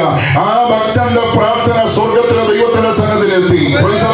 അവന്റെ ചിന്താമണ്ഡലങ്ങൾക്ക് അപ്പുറത്ത് കണ്ണ് കാണാൻ കഴിയാത്തവനായിട്ട്, ഒന്നും ചെയ്യാൻ നിവൃത്തിയില്ലാത്തവനായിട്ട് ആ യഹൂദ ഗോത്രത്തിലെ, ആ ബെന്യാമീൻ ഗോത്രത്തിലെ അലറുന്ന ആ ചെന്നായിനെ, സ്തോത്രം സ്തോത്രം, ആ സമാനമായ ശക്തിയോടുകൂടെ മുന്നോട്ട് വന്നവനെ നിസ്സാരമാക്കിക്കൊണ്ട് അവന്റെ ശക്തിയെ ചോർത്തിക്കൊണ്ട് പ്രാർത്ഥിക്കുന്നവന്റെ മുമ്പിൽ കൊണ്ടുവന്ന ദൈവം നിർത്തിയെങ്കിൽ ഇന്ന് രാത്രി ഭയപ്പെടുന്ന ചിലതിനെ നിയന്ത്രിക്കാനുള്ള അധികാരം ദൈവത്തിന്റെ മേൽ ഏൽപ്പിക്കാൻ പോവുകയാണ്.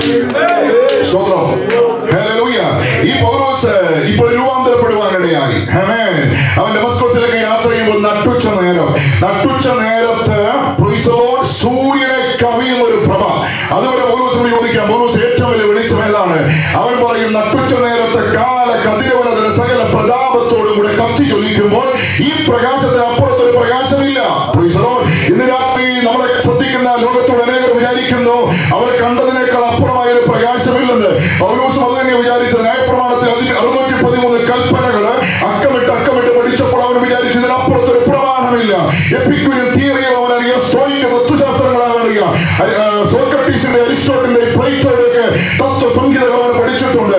ഇതിനപ്പുറത്തൊരു പ്രകാശമില്ലെന്ന് അവർ വിചാരിച്ചപ്പോൾ കർത്താവ് അവരെ തെളിയിച്ചു കൊടുത്ത്, പൗലോസേ, നിന്റെ ബുദ്ധിമണ്ഡലത്തിനകത്ത്, നിന്റെ ബുദ്ധിക്ക് നീ പ്രാധാന്യം കൊടുത്തിരിക്കുന്ന ഒരുപാട് വെളിച്ചങ്ങളുണ്ടല്ലോ. ആ വെളിച്ചങ്ങളൊക്കെ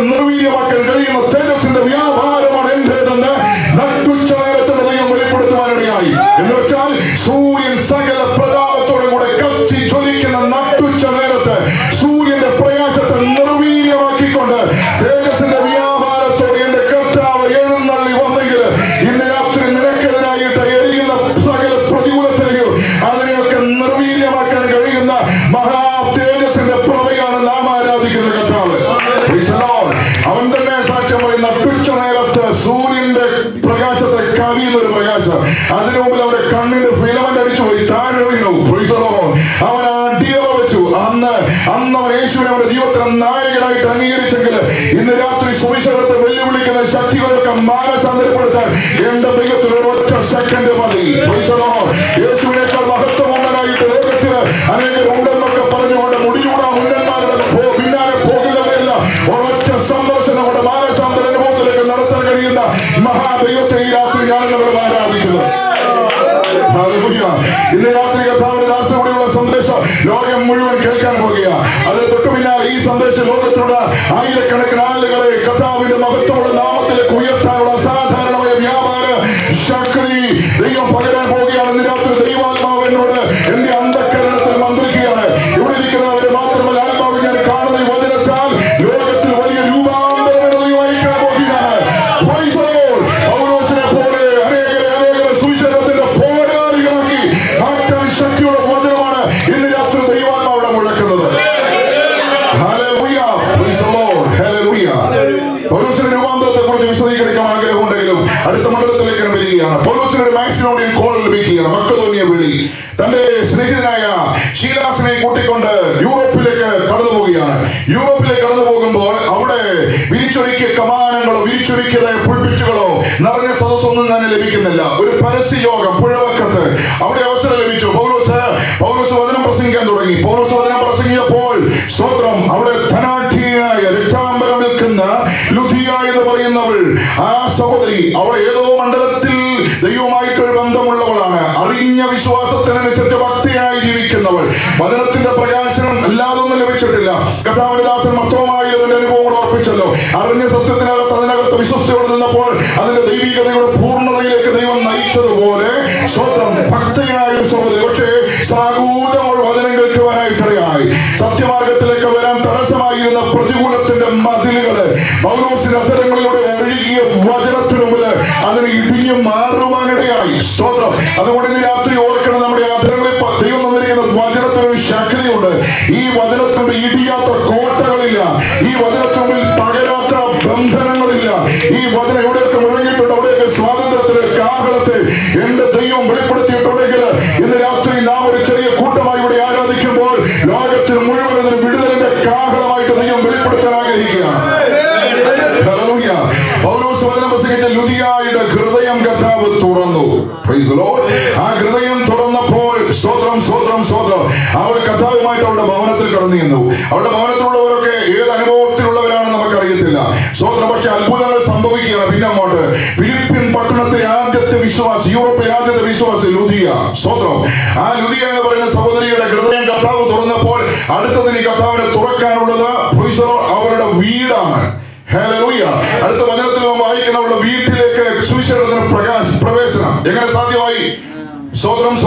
ഭവനത്തിനകത്ത് ഒരാളെ മതി. ഒരാൾ ദൈവത്തെ ആത്മാവിൽ ആരാധിക്കാൻ തുടങ്ങുമ്പോൾ നാളുകളായിട്ട് വിട്ടുപോകത്തിൽ എന്ന് പറഞ്ഞുകൊണ്ട് വാദിച്ചു നിൽക്കുന്ന സകല കുലദൈവങ്ങളും സകല പാരമ്പര്യത്തിന്റെ വാദങ്ങളും സകല ആചാരങ്ങളും അനുഷ്ഠാനങ്ങളും തകർത്തും മാറ്റുവാൻ ആ ഭവനത്തിനകത്തുള്ള ഒരു സഹോദരിയുടെ ആരാധന മതിയെന്ന്. അങ്ങനെയെങ്കിൽ നാളുകളായിട്ട് ന്യൂയോർക്ക് പട്ടണത്തെ അടക്കി വാഴുന്ന അന്ധകാര ശക്തികളുടെ മേൽ ഇന്ന് രാത്രി ഒരു അധികാരം ദൈവം കൈമാറാനായിട്ട് പോവുകയാണ്. സ്വത്രം. സുവിശേഷത്തിന്റെ പ്രകാശനത്തിലേക്ക് വരേണ്ട ജീവിതങ്ങളെ കൈയടക്കി വെച്ചിരിക്കുന്ന ശത്രുവിനെ ഉരുക്കും മുഷ്ടികളെ തകർക്കുന്ന ആത്മവ്യാപാരം ഇന്ന് രാത്രി ദൈവമായ കർത്താവ് നമ്മുടെ മേൽ പകർന്നാൽ അതിനെ തടയാൻ ആരെ കൊണ്ട് കഴിയത്തില്ല.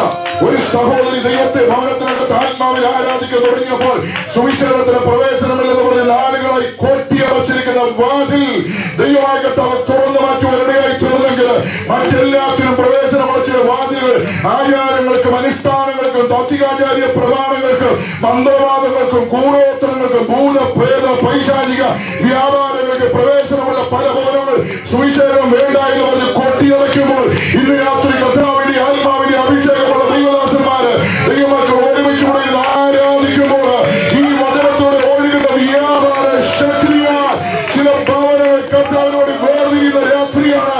ചില കോട്ട കൊത്തളങ്ങൾക്കുള്ളിൽ ആത്മാവിന്റെ ആരാധന മുഴക്കുവാൻ ഇന്ന് രാത്രി കൃപ പകരുന്ന ദൈവത്തെ ഞാൻ ആരാധിക്കുന്നത്.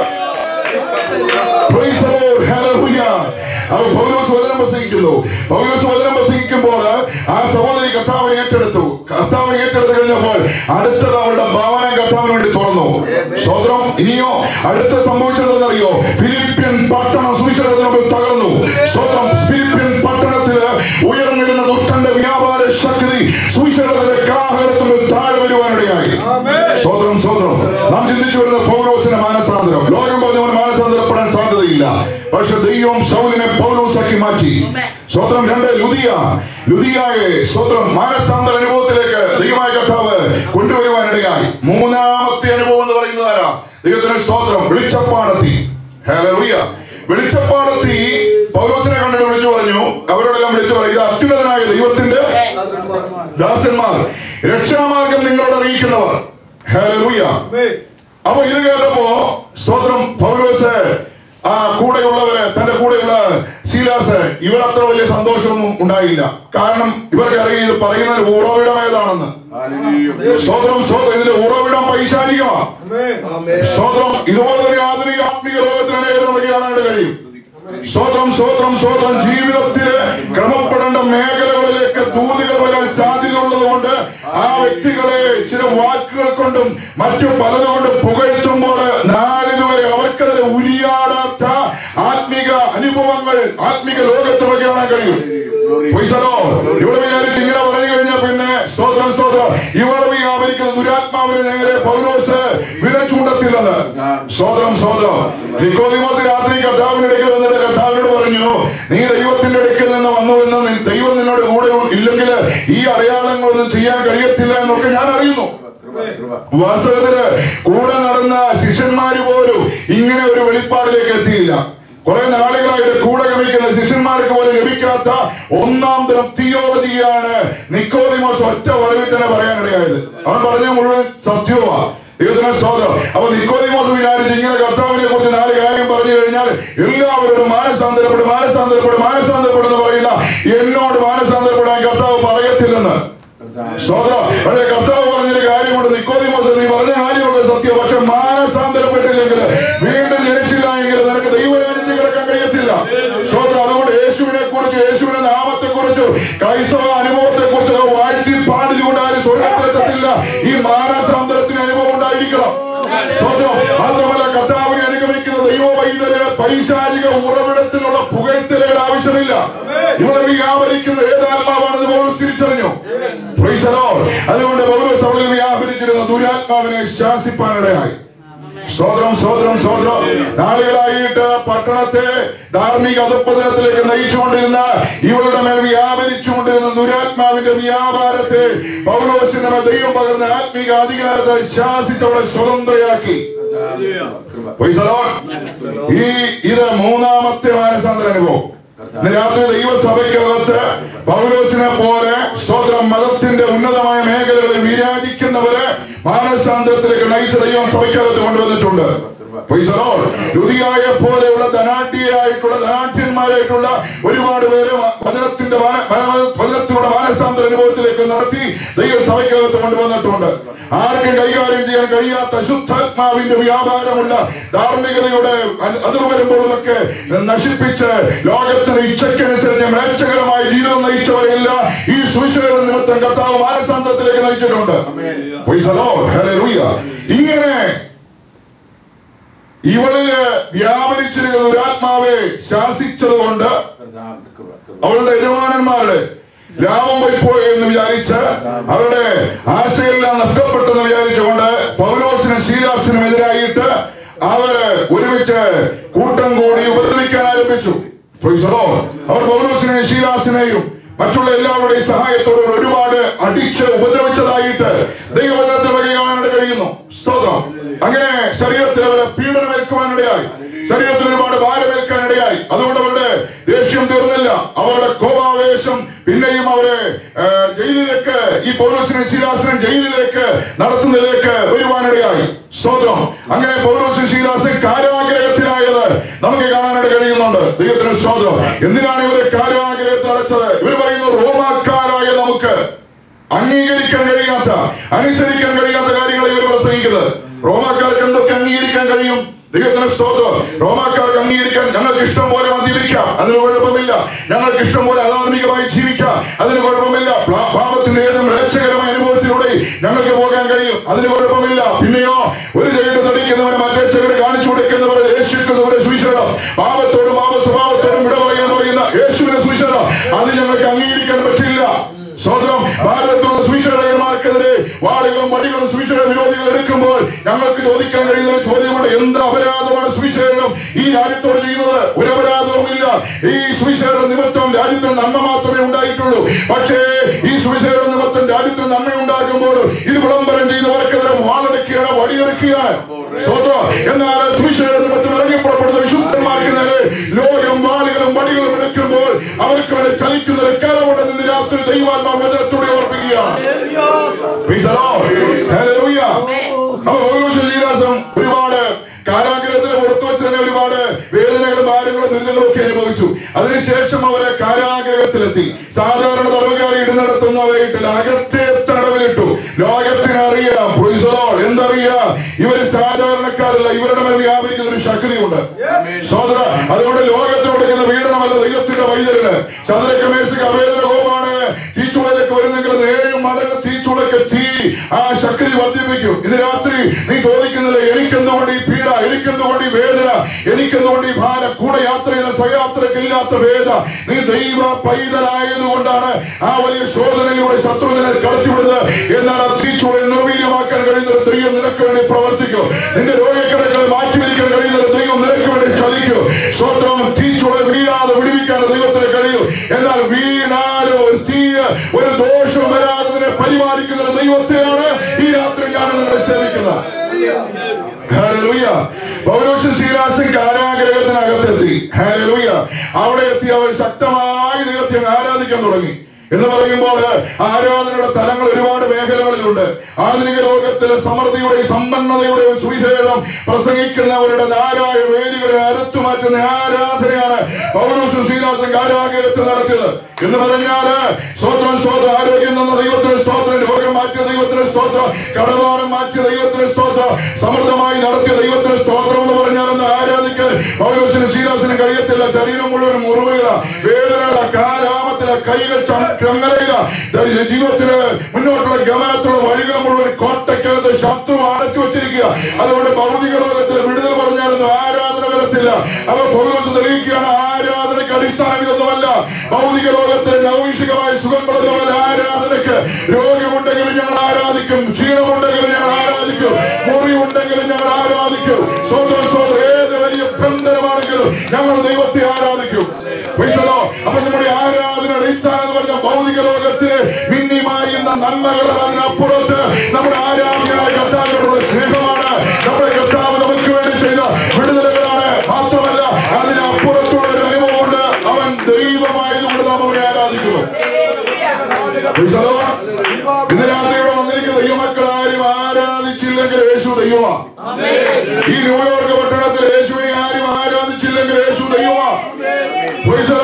ആര് സ്തോത്രം ചെയ്ത് ദൈവമായ ഒരു ദൈവത്തെയല്ല ഈ രാത്രി ഞാൻ പ്രസംഗിക്കുന്നത്.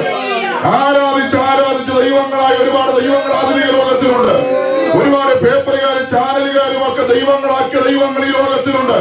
സ്തോത്രം, എഴുതാനായിട്ട് എഴുത്തുകാരും പുകഴ്ത്താൻ ചാനലുകാരും ഇല്ലെങ്കിൽ പല ദൈവങ്ങളും താഴെ വീഴും. സ്തോത്രം ചെയ്യാൻ ആളില്ലെങ്കിൽ, സ്തുതി പാടാൻ ആളില്ലെങ്കിൽ പല ദൈവങ്ങളും ഈ ലോകത്ത് തകർന്നു പോകും. എന്നാൽ ഇന്ന് രാത്രി എഴുതാൻ ആരുമില്ലെങ്കിലും, ഉയർത്താൻ ചാനലുകാരില്ലെങ്കിലും, സ്തോത്രം ചെയ്യാൻ ഹല്ലേലൂയ പറയാൻ ദൈവമക്കളില്ലെങ്കിലും ഞാൻ പ്രസംഗിക്കുന്ന യേശു ദൈവമാണ്. സ്തോത്രം, സ്തോത്രം പറഞ്ഞ് ദൈവമായവനല്ല യേശു. ആരും ആരാധിച്ചില്ലെങ്കിൽ യേശു ആരാധ്യനാണ്. അതുകൊണ്ട് ഇന്ന് രാത്രി എന്റെ ആരാധ്യനായ കർത്താവിനെ സ്തോത്രം ചെയ്യുകയാണ്. യേശുവേ, അങ്ങന്റെ ആരാധ്യനാണ്, അങ്ങന്റെ ദൈവമാണ്. അങ്ങെപ്പോലും ദൈവമില്ല. അപ്പൊ ഭക്തന്മാർ രണ്ടുപേരും കാരാഗ്രഹത്തിനകത്ത്. ഈ കാരാഗ്രഹം ദൈവാലയമല്ല, കാരാഗ്രഹമാണ്. ഇവിടെ വന്നിരിക്കുന്ന വ്യക്തികളൊക്കെ പറഞ്ഞിരിക്കുന്ന വാക്കുകൾ എന്തൊക്കെയാണെന്ന് വേദപുസ്തകം സഭ്യമായ ഒരു പുസ്തകമായതുകൊണ്ട് എഴുതിയിട്ടില്ല. സ്വന്തം അതിനകത്ത് വന്നവർ പറയുന്ന വാക്കുകളൊക്കെ ശാപത്തിന്റെയും വേദനയുടെയും ദുരിതത്തിന്റെയും വാക്കുകളാണ്. സ്വന്തം ജയിലിൽ പോയ, കാരാഗ്രഹത്തിൽ പോയ വ്യക്തികള് അവിടെ നിന്ന് അവർ പുലമ്പുന്നത് മുഴുവൻ വേദനയുടെയും ശാപത്തിന്റെയും വാക്കുകളാണ്. പക്ഷെ പതിവൊരു വീര്യമായി ജയിലിനകത്ത് ഹല്ലേലൂയ. ജയിലിനകത്ത് ആരാധന, ജയിലിനകത്ത് സ്തോത്രം, ജയിലിനകത്ത് glory. Praise the Lord. Hallelujah എന്ന് പറയുമ്പോൾ ഹല്ലേലൂയ ഇതുവരെയുള്ള ചരിത്രത്തെ ദൈവദാസന്മാരെ തിരുത്താനിടയായി. സ്തോത്രം സ്തോത്രം സ്തോത്രം. പൗലോസ് കൂടി ചോദിക്കാം, പൗലോസേ ആരാധിക്കാൻ പ്രത്യേക സ്ഥലങ്ങളൊന്നും വേണ്ടേ? പൗലോസ് പറയും വേണ്ട. Praise the Lord. ഞങ്ങൾ മുഴങ്കാൽ മടക്കപ്പോഴേ ഞങ്ങളുടെ ദൈവം ഞങ്ങളുടെ നടുവിൽ എഴുന്നള്ളി വന്നു. സ്തോത്രം സ്തോത്രം സ്തോത്രം. ഞങ്ങൾ തന്നെയാണ് അവന്റെ മന്ദിരം. Praise the Lord. ഞങ്ങൾ തന്നെയാണ് മന്ദിരം എന്ന് വെച്ചാൽ ജീവനില്ലാത്ത ദൈവങ്ങൾക്ക് ജീവനില്ലാത്ത മന്ദിരം വേണം. ജീവനുള്ള ദൈവത്തിന് ജീവനുള്ള മന്ദിരം വേണ്ടത്. സ്വന്തം ജീവനില്ലാത്ത ദൈവങ്ങൾ ജീവനില്ലാത്ത മന്ദിരത്തിലിരിക്കുമ്പോൾ ജീവനുള്ള ദൈവം ജീവനുള്ള മന്ദിരത്തിൽ വസിക്കുന്നത്. അതുകൊണ്ട് ഞങ്ങളുടെ ദൈവം ഞങ്ങളുടെ അകത്ത് തന്നെയാണ്. ഹല്ലേലൂയ. അതുകൊണ്ട് അവർ ശക്തിയോടെ പാടി അങ്ങോട്ട് ആരാധിച്ചു. ഹല്ലേലൂയ. അവർ പാടി ആരാധിക്കുമ്പോൾ ദൈവത്തിന്റെ ശക്തി കാരാഗ്രഹത്തിലേക്ക് ഇറങ്ങി വരുവാനിടയായി. എന്ന് വെച്ചാൽ ക്രൈസ്തവ മാർഗം ചിലപ്പോഴൊക്കെ ഇരുളേറിയ അനുഭവങ്ങളിലൂടെ കടന്നു പോകാറുണ്ട്. ശത്രുവിന്റെ കൈകളാൽ നിയന്ത്രിക്കപ്പെടുന്ന ചില സാഹചര്യങ്ങൾ ചിലപ്പോഴൊക്കെ ക്രൈസ്തവ മാർഗത്തിൽ ഉണ്ടാകാറുണ്ട്. പക്ഷെ അന്നേരം ശക്തിക്ക് കുറവൊന്നുമില്ല കേട്ടോ. അത് കർത്താവ് തെളിയിച്ചിട്ടുണ്ട്. ക്രൂശുമേന്തി പോകുന്നതിന് മുൻപ് തന്നെ കർത്താവ് അത് തെളിയിച്ചിട്ടുണ്ട്. സ്തോത്രം. പിടിക്കാൻ ആളുകൾ വന്നപ്പോൾ തന്നെ മർക്കോസിന്റെ താഴെ വീണ കാതെടുത്ത് വെച്ച് തിരികെ വെച്ച് സൗഖ്യം കൊടുക്കാൻ യേശുവിന് കഴിഞ്ഞു. ബന്ധിക്കപ്പെടാൻ പോകുക. അപ്പോൾ സൗഖ്യത്തിന്റെ കരം വ്യാപരിച്ചു. ഗോൽഗോഥായിലേക്ക് പോകുമ്പോൾ ആശ്വാസത്തിന്റെ വചനങ്ങൾ കരയുന്ന സഹോദരിമാർക്ക് കൈമാറിയിട്ടാണ് അവിടുന്ന് കടന്നുപോയത്. ഗാഗുൽത്തായിലായിരിക്കുമ്പോൾ നരകത്തിലേക്ക് കൂപ്പൂത്തേണ്ട ഒരു പ്രാണനെ അവിടെ നിന്ന് പിടിച്ചെടുത്ത് സ്വർഗരാജ്യത്തിലേക്ക് പോകാൻ ഇന്ന് നീ എന്നോടുകൂടെ പരദീസയിലിരിക്കുന്നു പറഞ്ഞ് ക്രൂശിൽ കിടക്കുമ്പോൾ ആത്മാവിനെ നേടാനായിട്ട് കർത്താവിന് കഴിഞ്ഞു. മാത്രമല്ല ഏൽപ്പിക്കപ്പെട്ടതിന്റെ മാതാവിനെ യോഹന്നാൻ എന്ന് പറയുന്ന സുരക്ഷിതമായ കരങ്ങളിൽ യേശു കാൽവരിക്കൂടെ നമ്മുടെ ഏൽപ്പിച്ചു കൊടുത്തെങ്കിൽ ചിലപ്പോഴൊക്കെ ദൈവവൈദ്യരെ നീ ബന്ധിക്കപ്പെട്ട അനുഭവത്തോടെ കടന്നുപോയാലും നിന്റെ മേൽ വ്യാപരിക്കുന്ന ശക്തിയെ ബന്ധിക്കാൻ ആരെ കൊണ്ട് കഴിയത്തില്ല. അപ്പോഴും ഞാനും നിങ്ങൾ ശക്തരാണ്. ഇവിടെ ദൈവദാസന്മാർ ഇപ്പോൾ പാടി ആരാധിക്കുമ്പോൾ ലോകം വിചാരിച്ച് എല്ലാം തീർന്നതല്ല. അവരുടെ കൈകളിലും കാലുകളിലും മാത്രമേ ബന്ധനമുള്ളൂ. ദൈവവചനത്തിന് ബന്ധനമില്ല. അവരുടെ മേൽ വ്യാപരിക്കുന്ന ആത്മാവിന് ബന്ധനമില്ല. അതിന് ക്രിയകൾ ചെയ്യാൻ ശക്തിയുണ്ട്. നമ്മുടെ കർത്താവായ യേശു ക്രിസ്തു ഗോൽഗോഥായിൽ കിടന്ന് ഏറ്റവും ഒടുവിൽ അവൻ ഉറക്കെ വിളിച്ചു, നിലവിളിച്ചു, പ്രാണനെ വിട്ടു. ആ ഉറക്കെ നിലവിളിക്കുമ്പോൾ സംഭവിച്ചത് എന്താണ്? സ്തോത്രം സ്തോത്രം. വചനം പറയുന്നു ഹല്ലേലൂയ. യേശു കർത്താവ് കാൽവരിയിൽ കിടന്നുകൊണ്ട് ഉറക്കെ നിലവിളിച്ച് മരിക്കുന്ന അവസരത്തില് ദൈവാലയത്തിലെ തിരശ്ശീല മുകളിലോട്ട് രണ്ടായി ചീന്തി. 60 അടി സ്തോത്രം ഉയരമുള്ള, 30 അടി നീളമുള്ള, 5 ഇഞ്ച് കനമുള്ള ആ ശക്തമായ തിരശ്ശീല മുകളിലോട്ട് അടിയോളം രണ്ടായി ചീന്തി. ഭൂമി കുലുങ്ങി, പാറകൾ പിളർന്നു, കല്ലറകൾ തുറന്നു എന്ന് പറയുമ്പോൾ ഒരൊറ്റ വിളിയുടെ മുമ്പിൽ എവിടെയൊക്കെ അത്ഭുതം സംഭവിച്ചത്? ദൈവാലയത്തിനകത്തെ കല്ലറയ്ക്കകത്ത് പാറകൾ തകർന്ന് ഭൂമി കുലുങ്ങിയെങ്കിൽ ഇന്ന് രാത്രി എപ്പോഴാണ് സംഭവിച്ചെന്ന് ഓർക്കണം. യേശു ഗാഗുൽത്തായിൽ കിടക്കുമ്പോൾ. അതുകൊണ്ട് ഇന്ന് രാത്രി കർത്തൃദാസനെ നിന്റെ കൈകളിലും കാലുകളിലും ആണികൾ അടിച്ചാലും നിന്നെ ബന്ധിച്ചാലും നീ ഉള്ളു തുറന്ന ഉള്ളിന്റെ ഉള്ളില് ആരും അറിയാതെ ആരും കേൾക്കാത്ത ശബ്ദത്തില് ഒന്ന് ഞരങ്ങിയ നിനക്ക് വേണ്ടി ചലിക്കുന്ന ദൈവം അവന്റെ ശക്തി ഈ രാത്രി വലിയതാണ്. അതുപോലെ ദൈവത്തിന് സ്തോത്രം ചെയ്യുക. ഹല്ലേലൂയ. പൗലോസ് ശീലാസ് ശക്തമായ ദൈവത്തെ ആരാധിച്ചുകൊണ്ടിരിക്കുമ്പോൾ ആ ദൈവം ഗാഗുൽത്തായില് യേശു കർത്താവ് തകർക്കപ്പെടുമ്പോൾ അവനെ ഉറക്കം നിലവിളിക്കുന്ന അവസരത്തില് ദൈവാലയത്തിലും കല്ലറയിലും ഭൂമിയിലും പാറ പിളർപ്പുകളൊക്കെ അത്ഭുതം പ്രവർത്തിച്ച ദൈവം. ഈ ഭക്തന്മാർ ആരാധിച്ചപ്പോൾ കാരാഗ്രഹത്തിനകത്തേക്ക് ശക്തിയെ പകർന്നു. കാരാഗ്രഹത്തിന്റെ അടിസ്ഥാനങ്ങൾ കുലുങ്ങി. വാതിലുകളെല്ലാം തുറന്നു മാറുവാൻ ഇടയായി. സ്തോത്രം സ്തോത്രം. നാം ഇവർ ആരാധിക്കുമ്പോൾ തടവുകാർ ശ്രദ്ധിച്ചുകൊണ്ടിരിക്കുക. അവർ ഇതുവരെ ഇങ്ങനെ ഒരു ആരാധന കണ്ടിട്ടില്ല. ഹല്ലേലൂയ. രണ്ടുപേരെ ആരാധിക്കുന്നുള്ളൂ, പൗലോസും ശീലാസും. ബാക്കിയുള്ളവരൊക്കെ എന്ത് ചെയ്തുകൊണ്ടിരിക്കുക? ശ്രദ്ധിച്ചുകൊണ്ടിരിക്കുക. സ്തോത്രം സ്തോത്രം. ഇതും ഈ ആധുനിക ലോകത്തിൽ ഇതുപോലെ നമുക്ക് കാണാനായിട്ട് കഴിയുന്നുണ്ട്. കർത്താവിദാസൻ അത് പരാമർശിച്ചല്ലോ. സ്തോത്രം സ്തോത്രം സ്തോത്രം. പലരും ഇങ്ങനെ ആരാധിക്കും. മറ്റു പലരും വരുന്നത് ആരാധന ശ്രദ്ധിക്കാൻ വേണ്ടിയാണ്. ദൈവത്തിന് സ്തോത്രം. ആരാധന ശ്രദ്ധിക്കാൻ വേണ്ടി. പണ്ട് ഇവർ ഇറങ്ങിയപ്പോൾ ഒരു ലക്ഷ്യമൊക്കെ ഉണ്ടായിരുന്നു. 38 വർഷക്കാരനും പണ്ടൊരു ലക്ഷ്യമുണ്ടായിരുന്നു. വന്ന കാലത്ത് ഇവൻ പറഞ്ഞു, ഞാൻ ഇതുപോലെ ഇങ്ങനെ നടക്കാൻ വയ്യാത്ത വല്ലാത്ത പരുവത്തിലാണ്, ഞാൻ ആ കുളക്കരയിൽ പോയി രക്ഷപ്പെടാൻ പോവുക. ആളുകളൊക്കെ പറഞ്ഞു ഒരു നല്ല യോഗമൊക്കെ നടത്തി, നീ എങ്കിലും പോയി രക്ഷപ്പെടാൻ അവനെ പറഞ്ഞു വിട്ടതാ. അവിടെ ചെന്നപ്പോൾ അവനെ മനസ്സിലായി രക്ഷപ്പെടാൻ ചില ബുദ്ധിമുട്ട്, ഇവിടെ കയ്യിൽ കൊള്ളുവാനാണ് രക്ഷപ്പെടുന്നത്. ആ അമ്മാച്ചനും അളിയനും ഉപ്പാപ്പിനും ഒക്കെ കൈ പിടിച്ച് ഇറക്കാനുള്ളവർ മാത്രമേ രക്ഷപ്പെടുകയുള്ളൂ, തന്നെ പോലുള്ളവർക്ക് രക്ഷപ്പെടാൻ കഴിയത്തില്ലെന്ന് വിചാരിച്ച് 1-2 കൊല്ലമൊക്കെ രക്ഷപ്പെടുമെന്നുള്ള പ്രതീക്ഷയോടെ അവൻ അവിടെ കിടന്നു. കുറെ കാലം കഴിഞ്ഞപ്പോൾ വന്ന ലക്ഷ്യം മറന്നുപോയെന്ന്. വന്ന ലക്ഷ്യം മറന്ന് ഇപ്പൊ 38 കൊല്ലത്തെ സീനിയോറിറ്റി പറഞ്ഞുകൊണ്ടിരിക്കുക. ആരെങ്കിലും പുതുതായിട്ട് വരികയാണെങ്കിൽ അവരോട് പറയും, ഇവിടെയാണ് ആദ്യം വരുന്നവർ ഇരിക്കേണ്ടത്, കുറച്ച് കഴിഞ്ഞിട്ട് അപ്പുറത്ത് മാറിയിരിക്കണം. അവനവിടുത്തെ സിസ്റ്റം ഒക്കെ പഠിപ്പിച്ച് അതിന്റെ ഒരു ഭാഗമായിട്ട് നിൽക്കുക. 38 കൊല്ലം മുമ്പ് ഇതിനകത്ത് കയറുമ്പോൾ ലക്ഷ്യം അവനുണ്ടായിരുന്നു. പക്ഷെ ഇപ്പൊ വന്ന ലക്ഷ്യം പോലും മറന്നെന്ന്. സ്തോത്രം, വന്ന ലക്ഷ്യം പോലും മറന്നു. അതുകൊണ്ട് കർത്താവ് ചോദിക്കുന്നത് സൗഖ്യമാകാൻ മനസ്സുണ്ടോ എന്ന്. പണ്ടത്തെ ആഗ്രഹത്തെ കർത്താവ് തൊട്ടുണർത്തുക. അപ്പോഴാണ് അവൻ ഓർക്കുന്നത്, എടാ ഞാൻ ഇവിടെ വന്നത് ഇവിടുത്തെ ആളുകൾക്ക് സിസ്റ്റം പഠിപ്പിക്കാനും ആദ്യമായിട്ട് വരുന്നവനെ ഫോർമാറ്റ് പഠിപ്പിക്കാനല്ലോ, അതിനേക്കാൾ അപ്പുറത്തൊരു ആഗ്രഹം എനിക്ക് ഉണ്ടായിരുന്നല്ലോ. അന്നേരം അവൻ പറഞ്ഞു, ഞാൻ ഈ നിലയിൽ എത്തിയതിന്റെ കാരണം എനിക്ക് ആരും ഇല്ലാത്തതുകൊണ്ടാ. അങ്ങനെയുള്ളവരെ സഹായിക്കുന്ന യേശുവിന്റെ രാത്രിയോട് വന്നിരിക്കുക. അപ്പൊ തടവുകാരെ ശ്രദ്ധിച്ചുകൊണ്ടിരിക്കുകയാണ് ഇവരെ. ഈ തടവുകാർ ആത്മീക ആരാധനയിലുണ്ട് ഇതുപോലെ ശ്രദ്ധിച്ചുകൊണ്ടിരിക്കുന്നവർ. എന്നാലും ഈ വന്ന ഗുണമാ. കാരണം എന്താണെന്ന് അറിയോ? ചങ്ങല അഴിച്ചപ്പോൾ ആരാധിച്ചവരെ ചങ്ങല മാത്രമല്ല കർത്താവ് അഴിച്ചത്, ശ്രദ്ധിച്ചുകൊണ്ടിരുന്നവരെ ചങ്ങല അഴിച്ചിട്ടു. അപ്പൊ ആലയത്തിനകത്ത് വന്ന് കയറിയാൽ വിടുതലാണ്. അതുകൊണ്ട് നീ കൈയടിച്ചില്ല, സ്തോത്രം ചെയ്തില്ല, ഇതിനകത്ത് വന്ന് കയറ്. 4 ആരാധന കഴിയുമ്പോൾ വിട്ടുപോകത്തില്ലെന്ന് പറഞ്ഞ് ശത്രു ബന്ധിച്ചിരിക്കുന്ന ബന്ധനങ്ങളെ അഴിക്കാൻ ദൈവത്തിന്റെ ശക്തി നിനക്ക് വേണ്ടി ദൈവം പകരും. എല്ലാവരുടെയും ചങ്ങല അഴിഞ്ഞു വീണു. അപ്പൊ അഴിഞ്ഞു വീണ് കഴിഞ്ഞ് ഇതുപോലൊരു കനകാവസരം കയ്യിൽ വന്നാല് അത് ആരും നഷ്ടപ്പെടുത്തത്തില്ല. എല്ലാവരും ഓടി രക്ഷപ്പെട്ടു എന്ന് വിചാരിച്ചുകൊണ്ട് കാരാഗ്രഹ പ്രമാണി ആത്മഹത്യ ചെയ്യാനായിട്ട് തീരുമാനിക്കുക. സ്വോത്രം സ്വോത്രം സ്വോത്രം. ഈ ചങ്ങല എല്ലാവരുടെയും അഴിഞ്ഞു വീണു. എല്ലാ വാതിലും തുറന്നു മാറി. ജയിലിന്റെ വാതില് തുറക്കത്തില്ല, അങ്ങനെയൊന്നും. സ്വോത്രം. അതിന്റെ പ്രത്യേക കോഡ് കയ്യിലുള്ളവൻ മാത്രം പോയി ആ കീ കൊണ്ട് തുറന്നാലേ അത് തുറക്കത്തുള്ളൂ. എന്നാൽ എന്റെ ദൈവം പ്രവർത്തിച്ചാല് സ്വോത്രം ഏത് വാതിലും തുറക്കേണ്ട സമയത്ത് തുറക്കും. നിന്റെ ശുശ്രൂഷ മണ്ഡലത്തില് നീ മുന്നേറാതിരിക്കാൻ നിന്നെ പൂട്ടേണ്ടടുത്ത് പൂട്ടിയാലും, നിന്റെ ആത്മീയതയുടെ മുന്നോട്ടുള്ള ഗമനത്തിന്റെ കാലുകൾ ആമത്തിലിട്ടാലും, നീ ദൈവനാമത്തിൽ കരമുയർത്താതിരിക്കാൻ നിന്റെ കൈകൾ ചങ്ങല ചേർത്തിട്ടാലും, എന്റെ കർത്താവിന് ഒരു പ്രത്യേകതയുണ്ട്. അവൻ ആരും അടയ്ക്കാതെ തുറക്കുന്നവനാണ്. ആരും തുറക്കാതെ അടയ്ക്കുന്ന ദാവീദിന്റെ താക്കോലുള്ളവനാണ്. ഫിലദൽഫിയയിലെ ദൈവമക്കൾ വിശ്വാസത്തിനോട് ഇറങ്ങിയപ്പോൾ അവിടെ ഒരു ദൈവം ഉണ്ടായിരുന്നു, ജാനസ്. എല്ലാ ദൈവമക്കളും ആ കാലത്ത് ഇറങ്ങുമ്പോൾ കുലദൈവങ്ങളെ വിട്ടിട്ട് വിശ്വാസത്തിലൂടെ ഇറങ്ങുന്നത്. ജാനസിനൊരു പ്രത്യേകതയുണ്ട്. ജാനസാണ് വഴി തുറക്കുന്നത്, വഴി അടയ്ക്കുന്നത്. ഒരു കാര്യം തുടങ്ങണമെങ്കിൽ ജാനസിന് അനുഗ്രഹം വേണം. ഒരു വഴിയെ അടയ്ക്കണമെങ്കിൽ ജാനസിന് കഴിയും. ആ പേരിൽ നിന്നാണ് ജാനുവരി ഉണ്ടായത്. റോമൻ ദൈവമാ. ജനുവരി മാസങ്ങളുടെ 1-ാമത്തെ മാസമാണ്. അപ്പൊ ജാനസ് എന്ന് പറയുന്ന ആ ദൈവം, അതിനെ വിട്ടിട്ടാണ് ഫിലദൽഫിയക്കാർ വിശ്വാസത്തിനോട് വന്നത്. അതുകൊണ്ട് നാട്ടുകാരെ പോലെ ഇനിയൊരു നന്മ കാണുമെന്ന് നീ വിചാരിക്കണ്ട. നിന്റെ ജീവിതത്തിൽ ഒരു പുതുമ ഇനി ഉണ്ടാകത്തില്ല.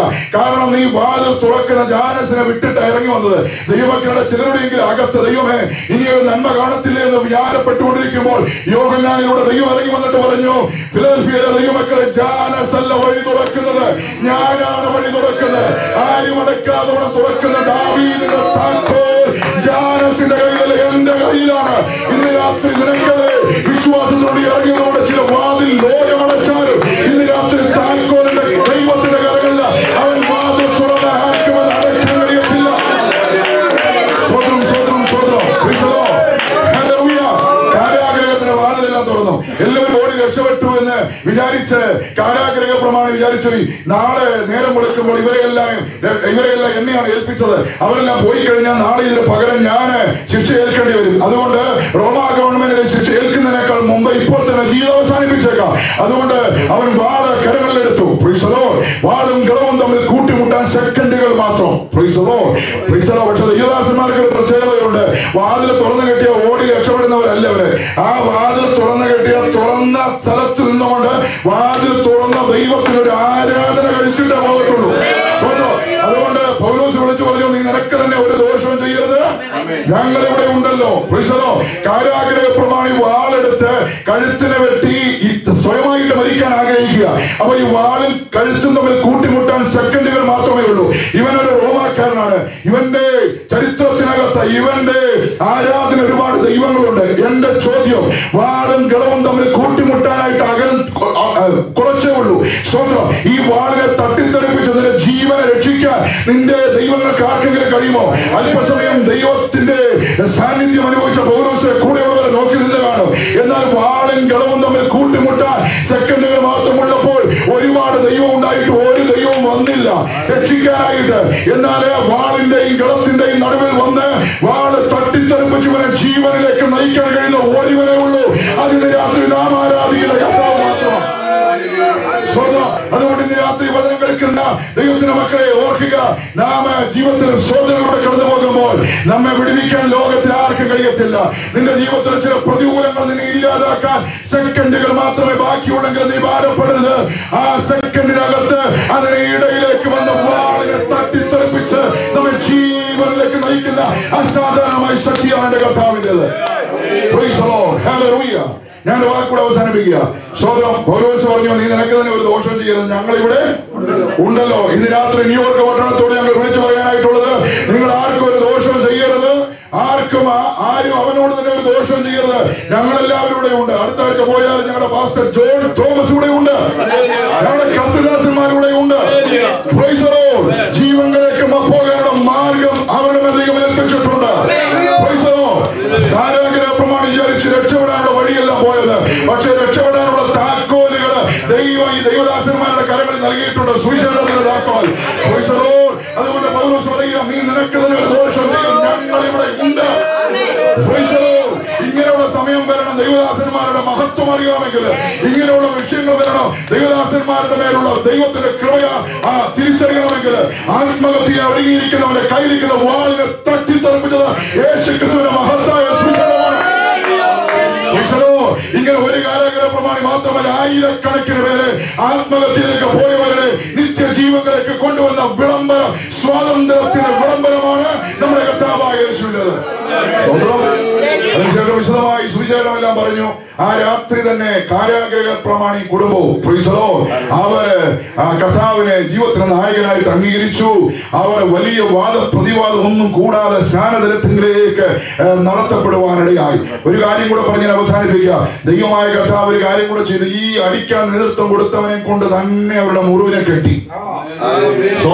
ഇന്ന് രാത്രി ദൈവമേ, നീ കണ്ണുനീരോടെ പ്രാർത്ഥിച്ചുകൊണ്ടിരിക്കുന്ന വിഷയങ്ങൾ, ഉണങ്ങാത്ത ചില മുറിവുകളുണ്ടല്ലോ, ആ മുറിവ് വരുത്തിയവരെ കൊണ്ട് തന്നെ ആ മുറിവിനെ കെട്ടിക്കാൻ, ആ മുറിവിനെ കഴുകാൻ, ആ മുറിവിന് ആശ്വാസം പകരാനൂടെ പ്രവർത്തിക്കുന്ന ദൈവത്തിന്റെ വചനം. ഇന്ന് രാത്രി സന്തോഷമുള്ളൊരു കാര്യമുണ്ട്. ഒരു ഭാഗത്ത് അടിക്കാൻ ഒരുപാട് പേർ നിൽക്കുമ്പോൾ അടി കൊണ്ടവർക്ക് ആശ്വാസമായി ഇടിവിൽ നിന്ന് കരയുന്ന ആയിരക്കണക്കിന് ദൈവാക്കള് ലോകത്തിന് നാനാ ഭാഗങ്ങളുണ്ട്. അതുകൊണ്ട് ദൈവസഭയ്ക്കെതിരെ വാളെടുക്കുമ്പോൾ, ദൈവസഭയ്ക്കെതിരെ വടിയെടുക്കുമ്പോൾ, ദൈവസഭയ്ക്കെതിരെ ഉപദ്രവം അഴിച്ചുവിടുമ്പോൾ ദൈവസഭയുടെ തലരാണ് നിൽക്കുന്നത്. ഇതിന് ജീവൻ പകരുന്ന നാഥനുണ്ട്. മാത്രമല്ല, ഞങ്ങളുടെ മുറിവുകളെ കെട്ടുവാൻ കണ്ണുനീരോടുകൂടെ ഇടിവ് നിൽക്കുന്ന ആയിരക്കണക്കിന് വിശുദ്ധന്മാർ ലോകത്തിന് നാനാ ഭാഗങ്ങളിലുണ്ട്. സ്വന്തം പാകിസ്ഥാനുള്ള ദൈവവൈദ്യന് വേണ്ടി ലോകത്തിലുള്ള മുഴുവൻ ദൈവമക്കൾ കണ്ണുനീർ ഒഴിക്കുന്ന പോലെ ഇന്ന് രാത്രി ഒരു ഭാഗത്ത് മുറിക്കാൻ ആളുണ്ടെങ്കിൽ മറുഭാഗത്ത് മുറിവുകളെ കെട്ടുവാൻ അനേകം എഴുന്നേൽപ്പിച്ചുകൊണ്ടിരിക്കുകയാണ്. ദൈവമക്കളെ, ഈ നല്ലവനായ കർത്താവിന്റെ മഹത്വത്തെ നമുക്ക് വീണ്ടും ഉയർത്താം. അവന്റെ നാമത്തെ നമുക്ക് വിളംബരം ചെയ്യാം. സുവിശേഷത്തിന് വേണ്ടി ശക്തിയോടെ നിൽക്കാം. സ്വത്രം ഓർപ്പിച്ചല്ലോ, 4 തരത്തിലുള്ളവർക്ക് രൂപാന്തരം. ആരൊക്കെയാണത്? ഒന്ന്, അപ്പോസ്തലനായ പൗലോസ് ശൗലായിരുന്ന കാലത്ത് അവന് രൂപാന്തരം. രണ്ടാമത് സ്തോത്രം ധനാഢ്യായ ലുദിയ എന്ന് പറയുന്ന സഹോദരി. മൂന്നാമത് അശുദ്ധാത്മാ ബാധിച്ച ഈ സഹോദരി. സ്തോത്രം ഹല്ലേലൂയ. നാലാമതായിട്ട് റോമാക്കാരൻ ഉന്നതനായ ഒരു ഉദ്യോഗസ്ഥൻ, അദ്ദേഹത്തിന് മനസ്സാന്തരം. അങ്ങനെയെങ്കിൽ ഇന്ന് രാത്രി പ്രാർത്ഥിച്ചോ, ഈ 4 കാറ്റഗറിയിൽപ്പെട്ട എല്ലാവരെയും സഭയ്ക്കകത്ത് കൊണ്ടുവരുവാൻ ഇന്ന് രാത്രി ദൈവശക്തനാണ്. ഹല്ലേലൂയ. നല്ലവനായ കർത്താവ് ഈ വചനത്തിന് നിറവേറൽ ഈ ആലയത്തിനകത്ത് വെളിപ്പെടുത്തട്ടെ. കേൾക്കുന്ന മുഴുവൻ ആളുകൾക്കും അനുഗ്രഹങ്ങൾ ചൊരിയട്ടെ എന്ന് ആശംസിച്ചുകൊണ്ട് ഞാൻ വാക്കുകൾ വിരമിക്കുന്നു. സർവേശ്വരൻ ഇന്ന് രാത്രി നമ്മെ എല്ലാവരെയും അനുഗ്രഹിക്കട്ടെ. ആമേൻ. ഹല്ലേലൂയ.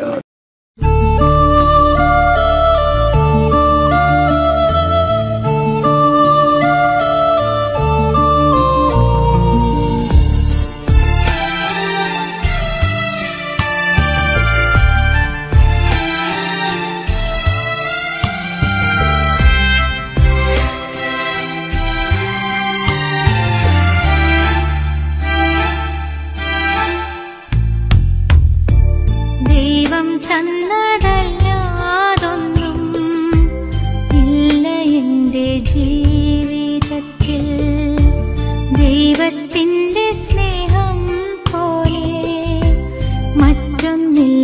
പാരിടത്തിൽ ഇന്നോളം ദൈവമെന്നെ കാത്തതോർത്തു പോകുകിൽ.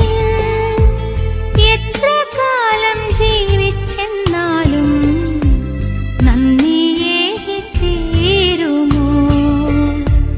ദൈവം തന്നതല്ലാതൊന്നും ഇല്ല എൻ്റെ ജീവിതത്തിൽ. ദൈവത്തിൻ്റെ സ്നേഹം പോലെ മറ്റൊന്നില്ല പാരിട